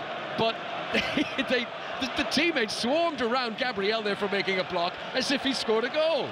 Brilliant defending. You can see what it means for those Arsenal players. Like you say, Con, exactly like they scored a goal, but that's the level of focus and determination this Arsenal team has now. Ball played in, headed out by Ben White. I mean, there are goalkeepers who save penalties who don't get celebrations from teammates as enthusiastic as that. Ball is played back into the penalty area by Pascal Gross for Brighton, then battle on. Here is Ansu Fati on the left-hand side, gives it to Adingra. But Brighton have not been able to get into the penalty. They have danced and hovered around the periphery all afternoon, but they have not been able to get into the box. It has been a no-go zone as Arsenal absolutely lay a hand of steel. Just the authority, the iron dome they've put on that penalty area has been so impressive. Yeah, so well drilled. If they hang on here, Arsenal, I think it's 6 clean sheets in the last kind of 8 games, so you can see why. Well-drilled team. That's why the goal difference is so good. And as Danny's been alluding to, Arsenal with a much better goal difference about Liverpool and Manchester City. They score a lot, they don't concede many. Here is Trossard, whose 3rd goal has really made this a comfortable finish for Mikel Arteta's team. Adingra plays it back under pressure from Martinelli, all the way back to the goalkeeper for Brugge. Brighton's next game, they travel to Burnley in the Premier League on Saturday. The next Premier League visitors here to the Amex are Manchester City. And will City fare as well on this pitch as Arsenal have done today? Because it's not easy. You've got to play really well here to win, and Arsenal have done. Yeah, you've got to get both sides of the game right, and Arsenal have this evening. Brighton will play this well and beat a lot of teams in the Premier League. They've still got something to play for with their remaining games. They're pushing for Europe again, so it's a result they're going to have to move on from quickly. This is going to be a first defeat in 15 home games for Brighton. Their supporters are not used to seeing their team lose here. There's been plenty draws. No visiting team has won here in the Premier League since August. Estupinian Challenged by Martinelli on the left wing. Estupiñán does well to ride the tackle, but then he can't hold off Jorginho. And that's going to be a free kick to Arsenal. Estupiñán in his attempts to push the Italian international away has given away a free kick. And we are into now the final 90 seconds of the 5 minutes being added on for stoppages. Yeah, it hasn't been too bad today up until Arsenal's 8-yard box from Brighton, but as soon as they've got in and around there, they've just kind of run out of ideas. So many Arsenal bodies getting back into position quickly and making it really difficult for Brighton to skip past the man, cross the ball into the box, thread a ball in behind. And a really good defensive display from Arsenal, and you have to defend well here at the Amex with the football that Brighton play, but they've just not had the answers this evening. 6:06 coming up with Natalie Pike and Chris Sutton very shortly here on 5 Live. Your chance to get on the air and air your thoughts on the football action up and down the land and up and down the leagues. The number to get involved tonight, 08085 909 693. That's 08085 909 693. Maybe you're an Arsenal fan celebrating another very important win that propels your team to the top of the Premier League tonight. Arsenal fans will be sleeping easy. They'll sit back and enjoy Liverpool's attempts at Old Trafford tomorrow. As Dingdra stretches in the penalty area here, but he can't keep the ball away from Ben White. White with a right-footed cross that he couldn't get the elevation on. Fabio Vieira jumps and he's trailing on there, and I don't think he meant it, but he was leaping in the air and his arm cut the face of João Pedro, and that is going to... Well, no, I was going to say surely that wasn't going to be a yellow card for that. It's a yellow card for Ben White for complaining about the decision. So the decision itself was just a free kick, but Ben White complained and John Brooks showed him a yellow card for that. Brighton 0, Arsenal 3. Closing stages, closing seconds really.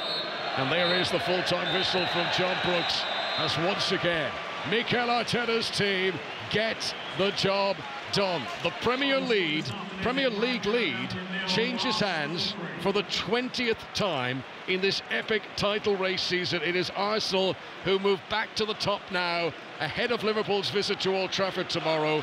For Brighton, their first home defeat in the league since August. Arsenal are still unbeaten in the Premier League in 2024. The penalty from Saka, then 2 goals in the second half from Havertz and Trossard, and Arsenal looked the business, Danny Gabardon here. Title-winning performance, Connor. Super impressive performance from this Arsenal team. Tricky fixture this, coming to the Amex for them, and they looked fully focused, they really did, and dominated in all departments. Made light work of Brighton in the end, could have scored more goals, but for me the platform to the performance wasn't what they did with the ball, it's what they did without it, how hard they worked for each other, how difficult they made it for this kind of Brighton team. And it could have been more goals in the end. So to respond so well off the back of that Man City result earlier in the day, and now to throw the pressure back on Liverpool now tomorrow, that's exactly what Mikel Arteta would have wanted. So top draw performance. Arsenal have done what they needed to do. This band of brothers, and you can see the cohesion between them, you can see the camaraderie. They walk down